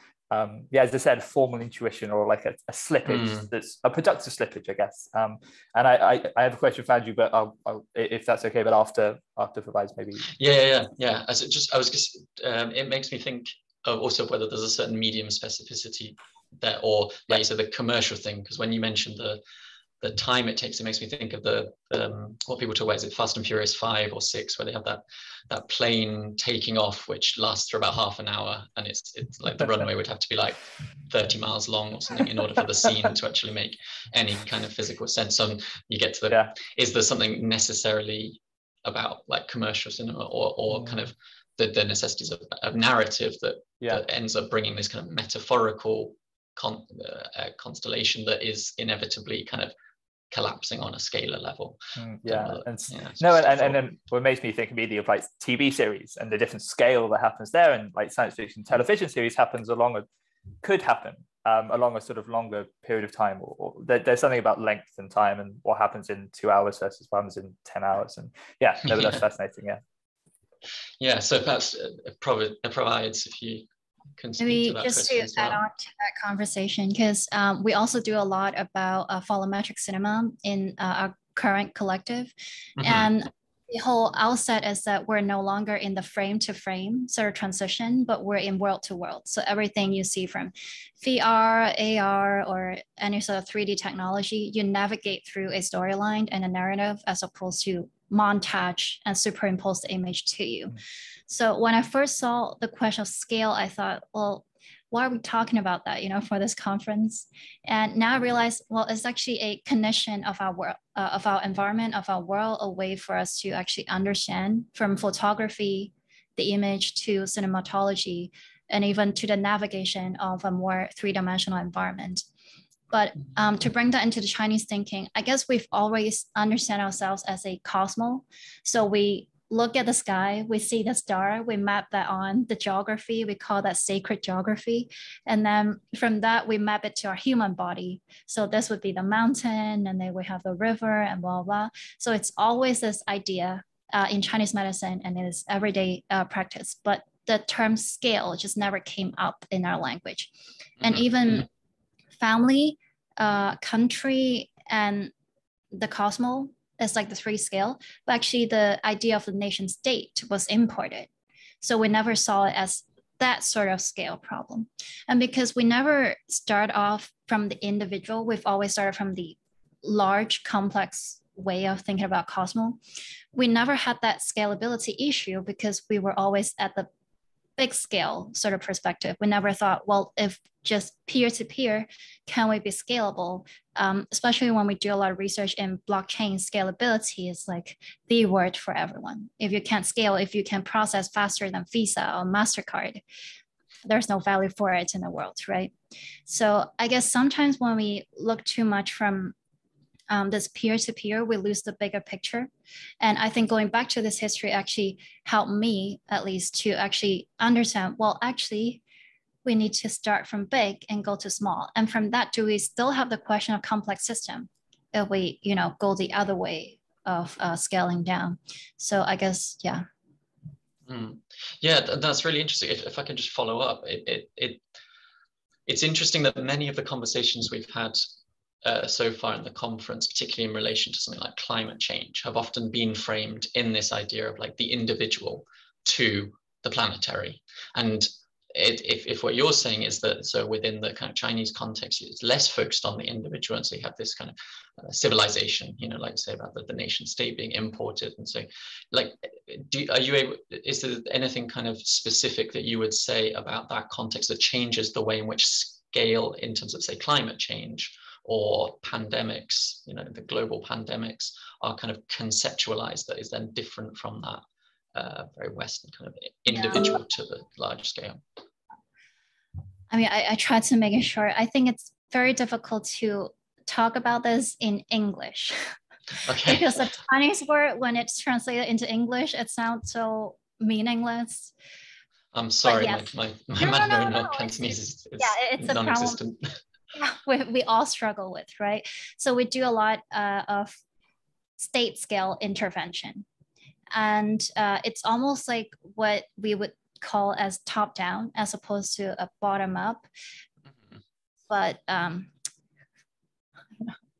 can we just go to the next question? Okay, no worries. Yeah, I tried to. Thank you very much in any case. Yeah, I tried to throw too many things in at once.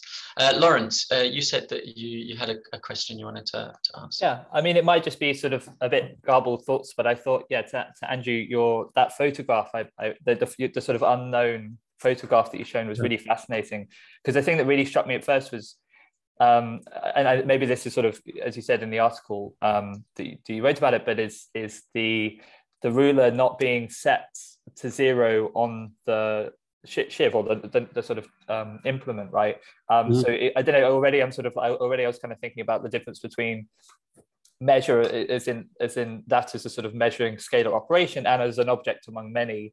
And then I was also thinking of the kind of I mean, you have, as you said, you sort of trace it back to sort of prisons and this question of justice, and the sort of this being sort of like a kind of the photograph as being a kind of mugshot, and of course mugshot is about scale. You have the measurement behind you in a mugshot usually, correct, to sort of work out height, but then also the scales of justice, right? Because you have justice, the idea that this is a photograph of prison and these are confiscated objects, alongside the scale of the sort of different scale of justice or sort of rogue justice within a prison, which would have necessitated punishment such as that using the implement. So you have the sort of scale of justice, if that's the right way of putting it, or different scales of justice weighed up within the prison, and this knife, this sort of instrument for exacting that kind of rogue justice or something, and state justice of the prison.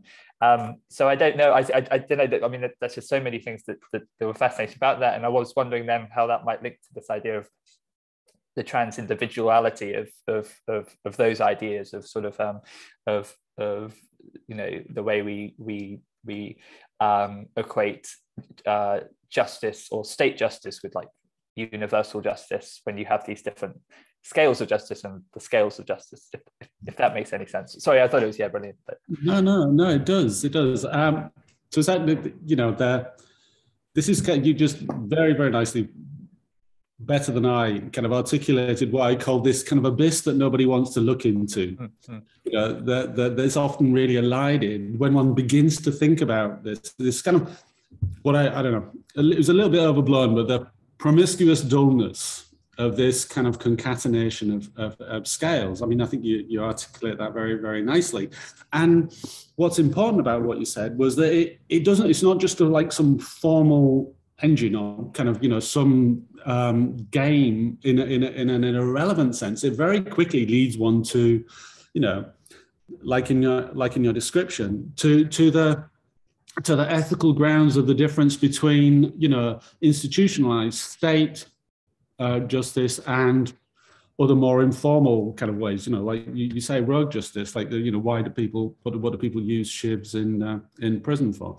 And it's very quickly brings you up against such questions that are connected, hopefully, you know, to through this concern for you know, constellations of scale, to how the forms of representation involved work out, how the ideas of measure or proportionality are kind of weighted or maybe kind of, you know, ideologically slanted. So hopefully it leads one into those, into having to think about, to deal with those questions, and then to do so seriously. Yeah, I mean, but having said, I mean, the thing is that I think there's a little bit of a sleight of hand on my part, and there's something slightly disingenuous about my use of that image, to be sort of self-critical for a while, is that I said, well, it's got this kind of promiscuous dullness, but it's not actually very dull. It's quite a striking image. Now, I think I should have used a far duller image in a sense, but I mean, I don't know. Partly it's just kind of so, I find it, you know, it's kind of fascinating on all sorts of different levels. But yeah, maybe, I don't know if that constitutes an adequate response to your kind of comment. Thank you so much. So we've run over a little bit, but I do have one more question. If you don't mind holding on for a little bit. So I was really struck by Laurence, your description of when you had the Earth and that kind of moving past, and the sun kind of comes past it, and sorry, where you sort of see it as the Earth moves past, and the sun kind of shines into the camera, and you describe this as kind of excessive. And I was wondering, and I thought this may be fitted with some of the other things that provides, and Andrew were talking about, like what does excessive kind of mean? Because provides, you kept talking about like Hong Kong as this like this density of population, and how there seems to be a certain kind of, depending on what it's being compared to, depending on the scale we're talking about, there's this kind of idea of excessiveness, which could be, again, to go back to my first, you know, so first question kind of about, is it physical? Is it sort of experiential? Is there some kind of cultural thing going on there?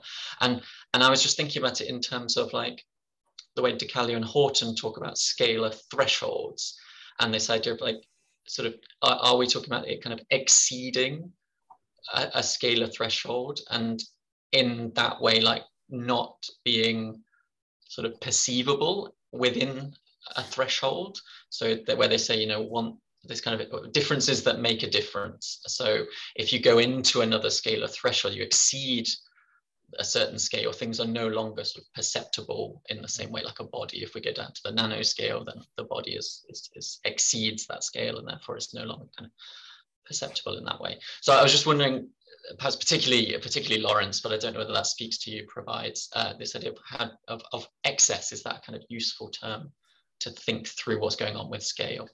Sorry, long question. But no, I think that's really, really interesting, because yeah, I mean, excessive can be an excessive term, you know, or it can be a kind of like term that stops losing meaning unless you sort of like scale it. As in talk about sort of like on what is being exceeded according to what perspective, what scale, right? Yeah. And in some sense, obviously, images of grand CGI images of the Earth within science fiction are not excessive. They're exactly what you have to do. They're generic. You know, that is a shot that has existed within science fiction films, varying to CGI standards for years, right? So in that sense, it's not excessive, although it's generically excessive in the sense that you watch a film knowing that an excessive amount of money has been spent making it, right? So there's a sort of like an excessiveness there that's sort of like necessary. The excessiveness that I was trying to theorize as well from the specific notion of sort of like exceeding scale is I guess is in the sense of, if this is, in the sense that I was talking about, the sort of like, we spoke about the incompatibility of the national family scale and the planetary scale. And so trying to see those images as exceeding, or trying to see those images as exceeding the sort of like simple bounds by which it becomes a state melodrama or family melodrama. And of course, that's a really difficult question, actually. So I mean, yeah, I think your question was really on it, and like, you know, it helps me try to understand how you would try to make that move to say, although obviously this film resolves itself in a narrative to not return but sacrifice, from the father patriarchal sacrifice, try to think about how those images are something over and above, function in excess of a sort of reterritorialization to the family. They function to produce a kind of planetary consciousness that exceeds a national coding, if that makes sense. But it's really important. Yeah, I think that's a really, really good question. Thank you. Yeah, that's great. Thank you. So it provides, is that a helpful question for your project or not? I guess I would try to synthesize the last question with this one. I don't have like one big answer for the climate change and the justice that we were discussing, and also the access. But for instance, we have a project in China right now. It's the nationwide project. It's poverty alleviation. We have a lot of villages, people who don't even have roads to access. They were climbing on ropes to cross the river. So that's reality. Because of this large scale, we have a spectrum of economic abilities, right? So what they do right now also is that some of these people, they live in so far away, deep in the forest, and then they're like, they have plastic, so they will sort of damage their surrounding area. So we have this project where we try to move people to where it's better for them to live. So not in the mountainous, maybe also where they can farm. And within the conversation, we easily enter the area of control and surveillance and large-scale planned environment. But actually, if we go back to history, in the ancient tradition, we have Diaozhuang. It's amazing. It's like the entire village, you hook it up and then you move it somewhere else. Okay. It's a practice for 2,000 years. Yeah, especially in some ethnic minority towards the West. Yeah. So it's the idea of excessive control or not enough control, if we talk about it in the system sense, right? Like for instance, in cybernetics, when Norbert Wiener made that moth machine to simulate Parkinson, and then he realized that actually Parkinson, the neural disease, is from excessive signals from the brain, between the brain and the body. So you keep like this. Right? Yeah. So I guess this, within a cosmology thinking to the human body, is the same. If you have a lot of signals and you have a lot of control, everything becomes white noise. So it's a matter of how to balance or homogenize what the Chinese thinking would be saying, not to tame nature, but sometimes it's actually to tame ourselves, right? Yeah. So yeah, to escape the conversation of control and surveillance, perhaps.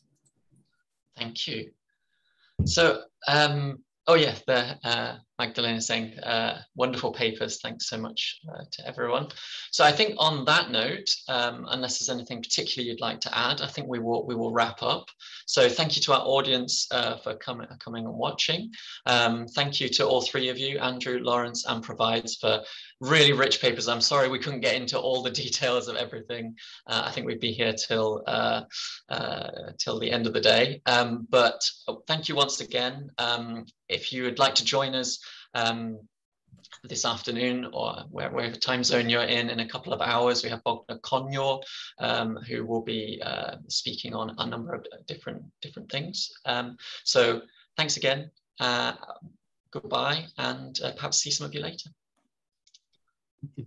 Bye. Thank you so much. Thank you.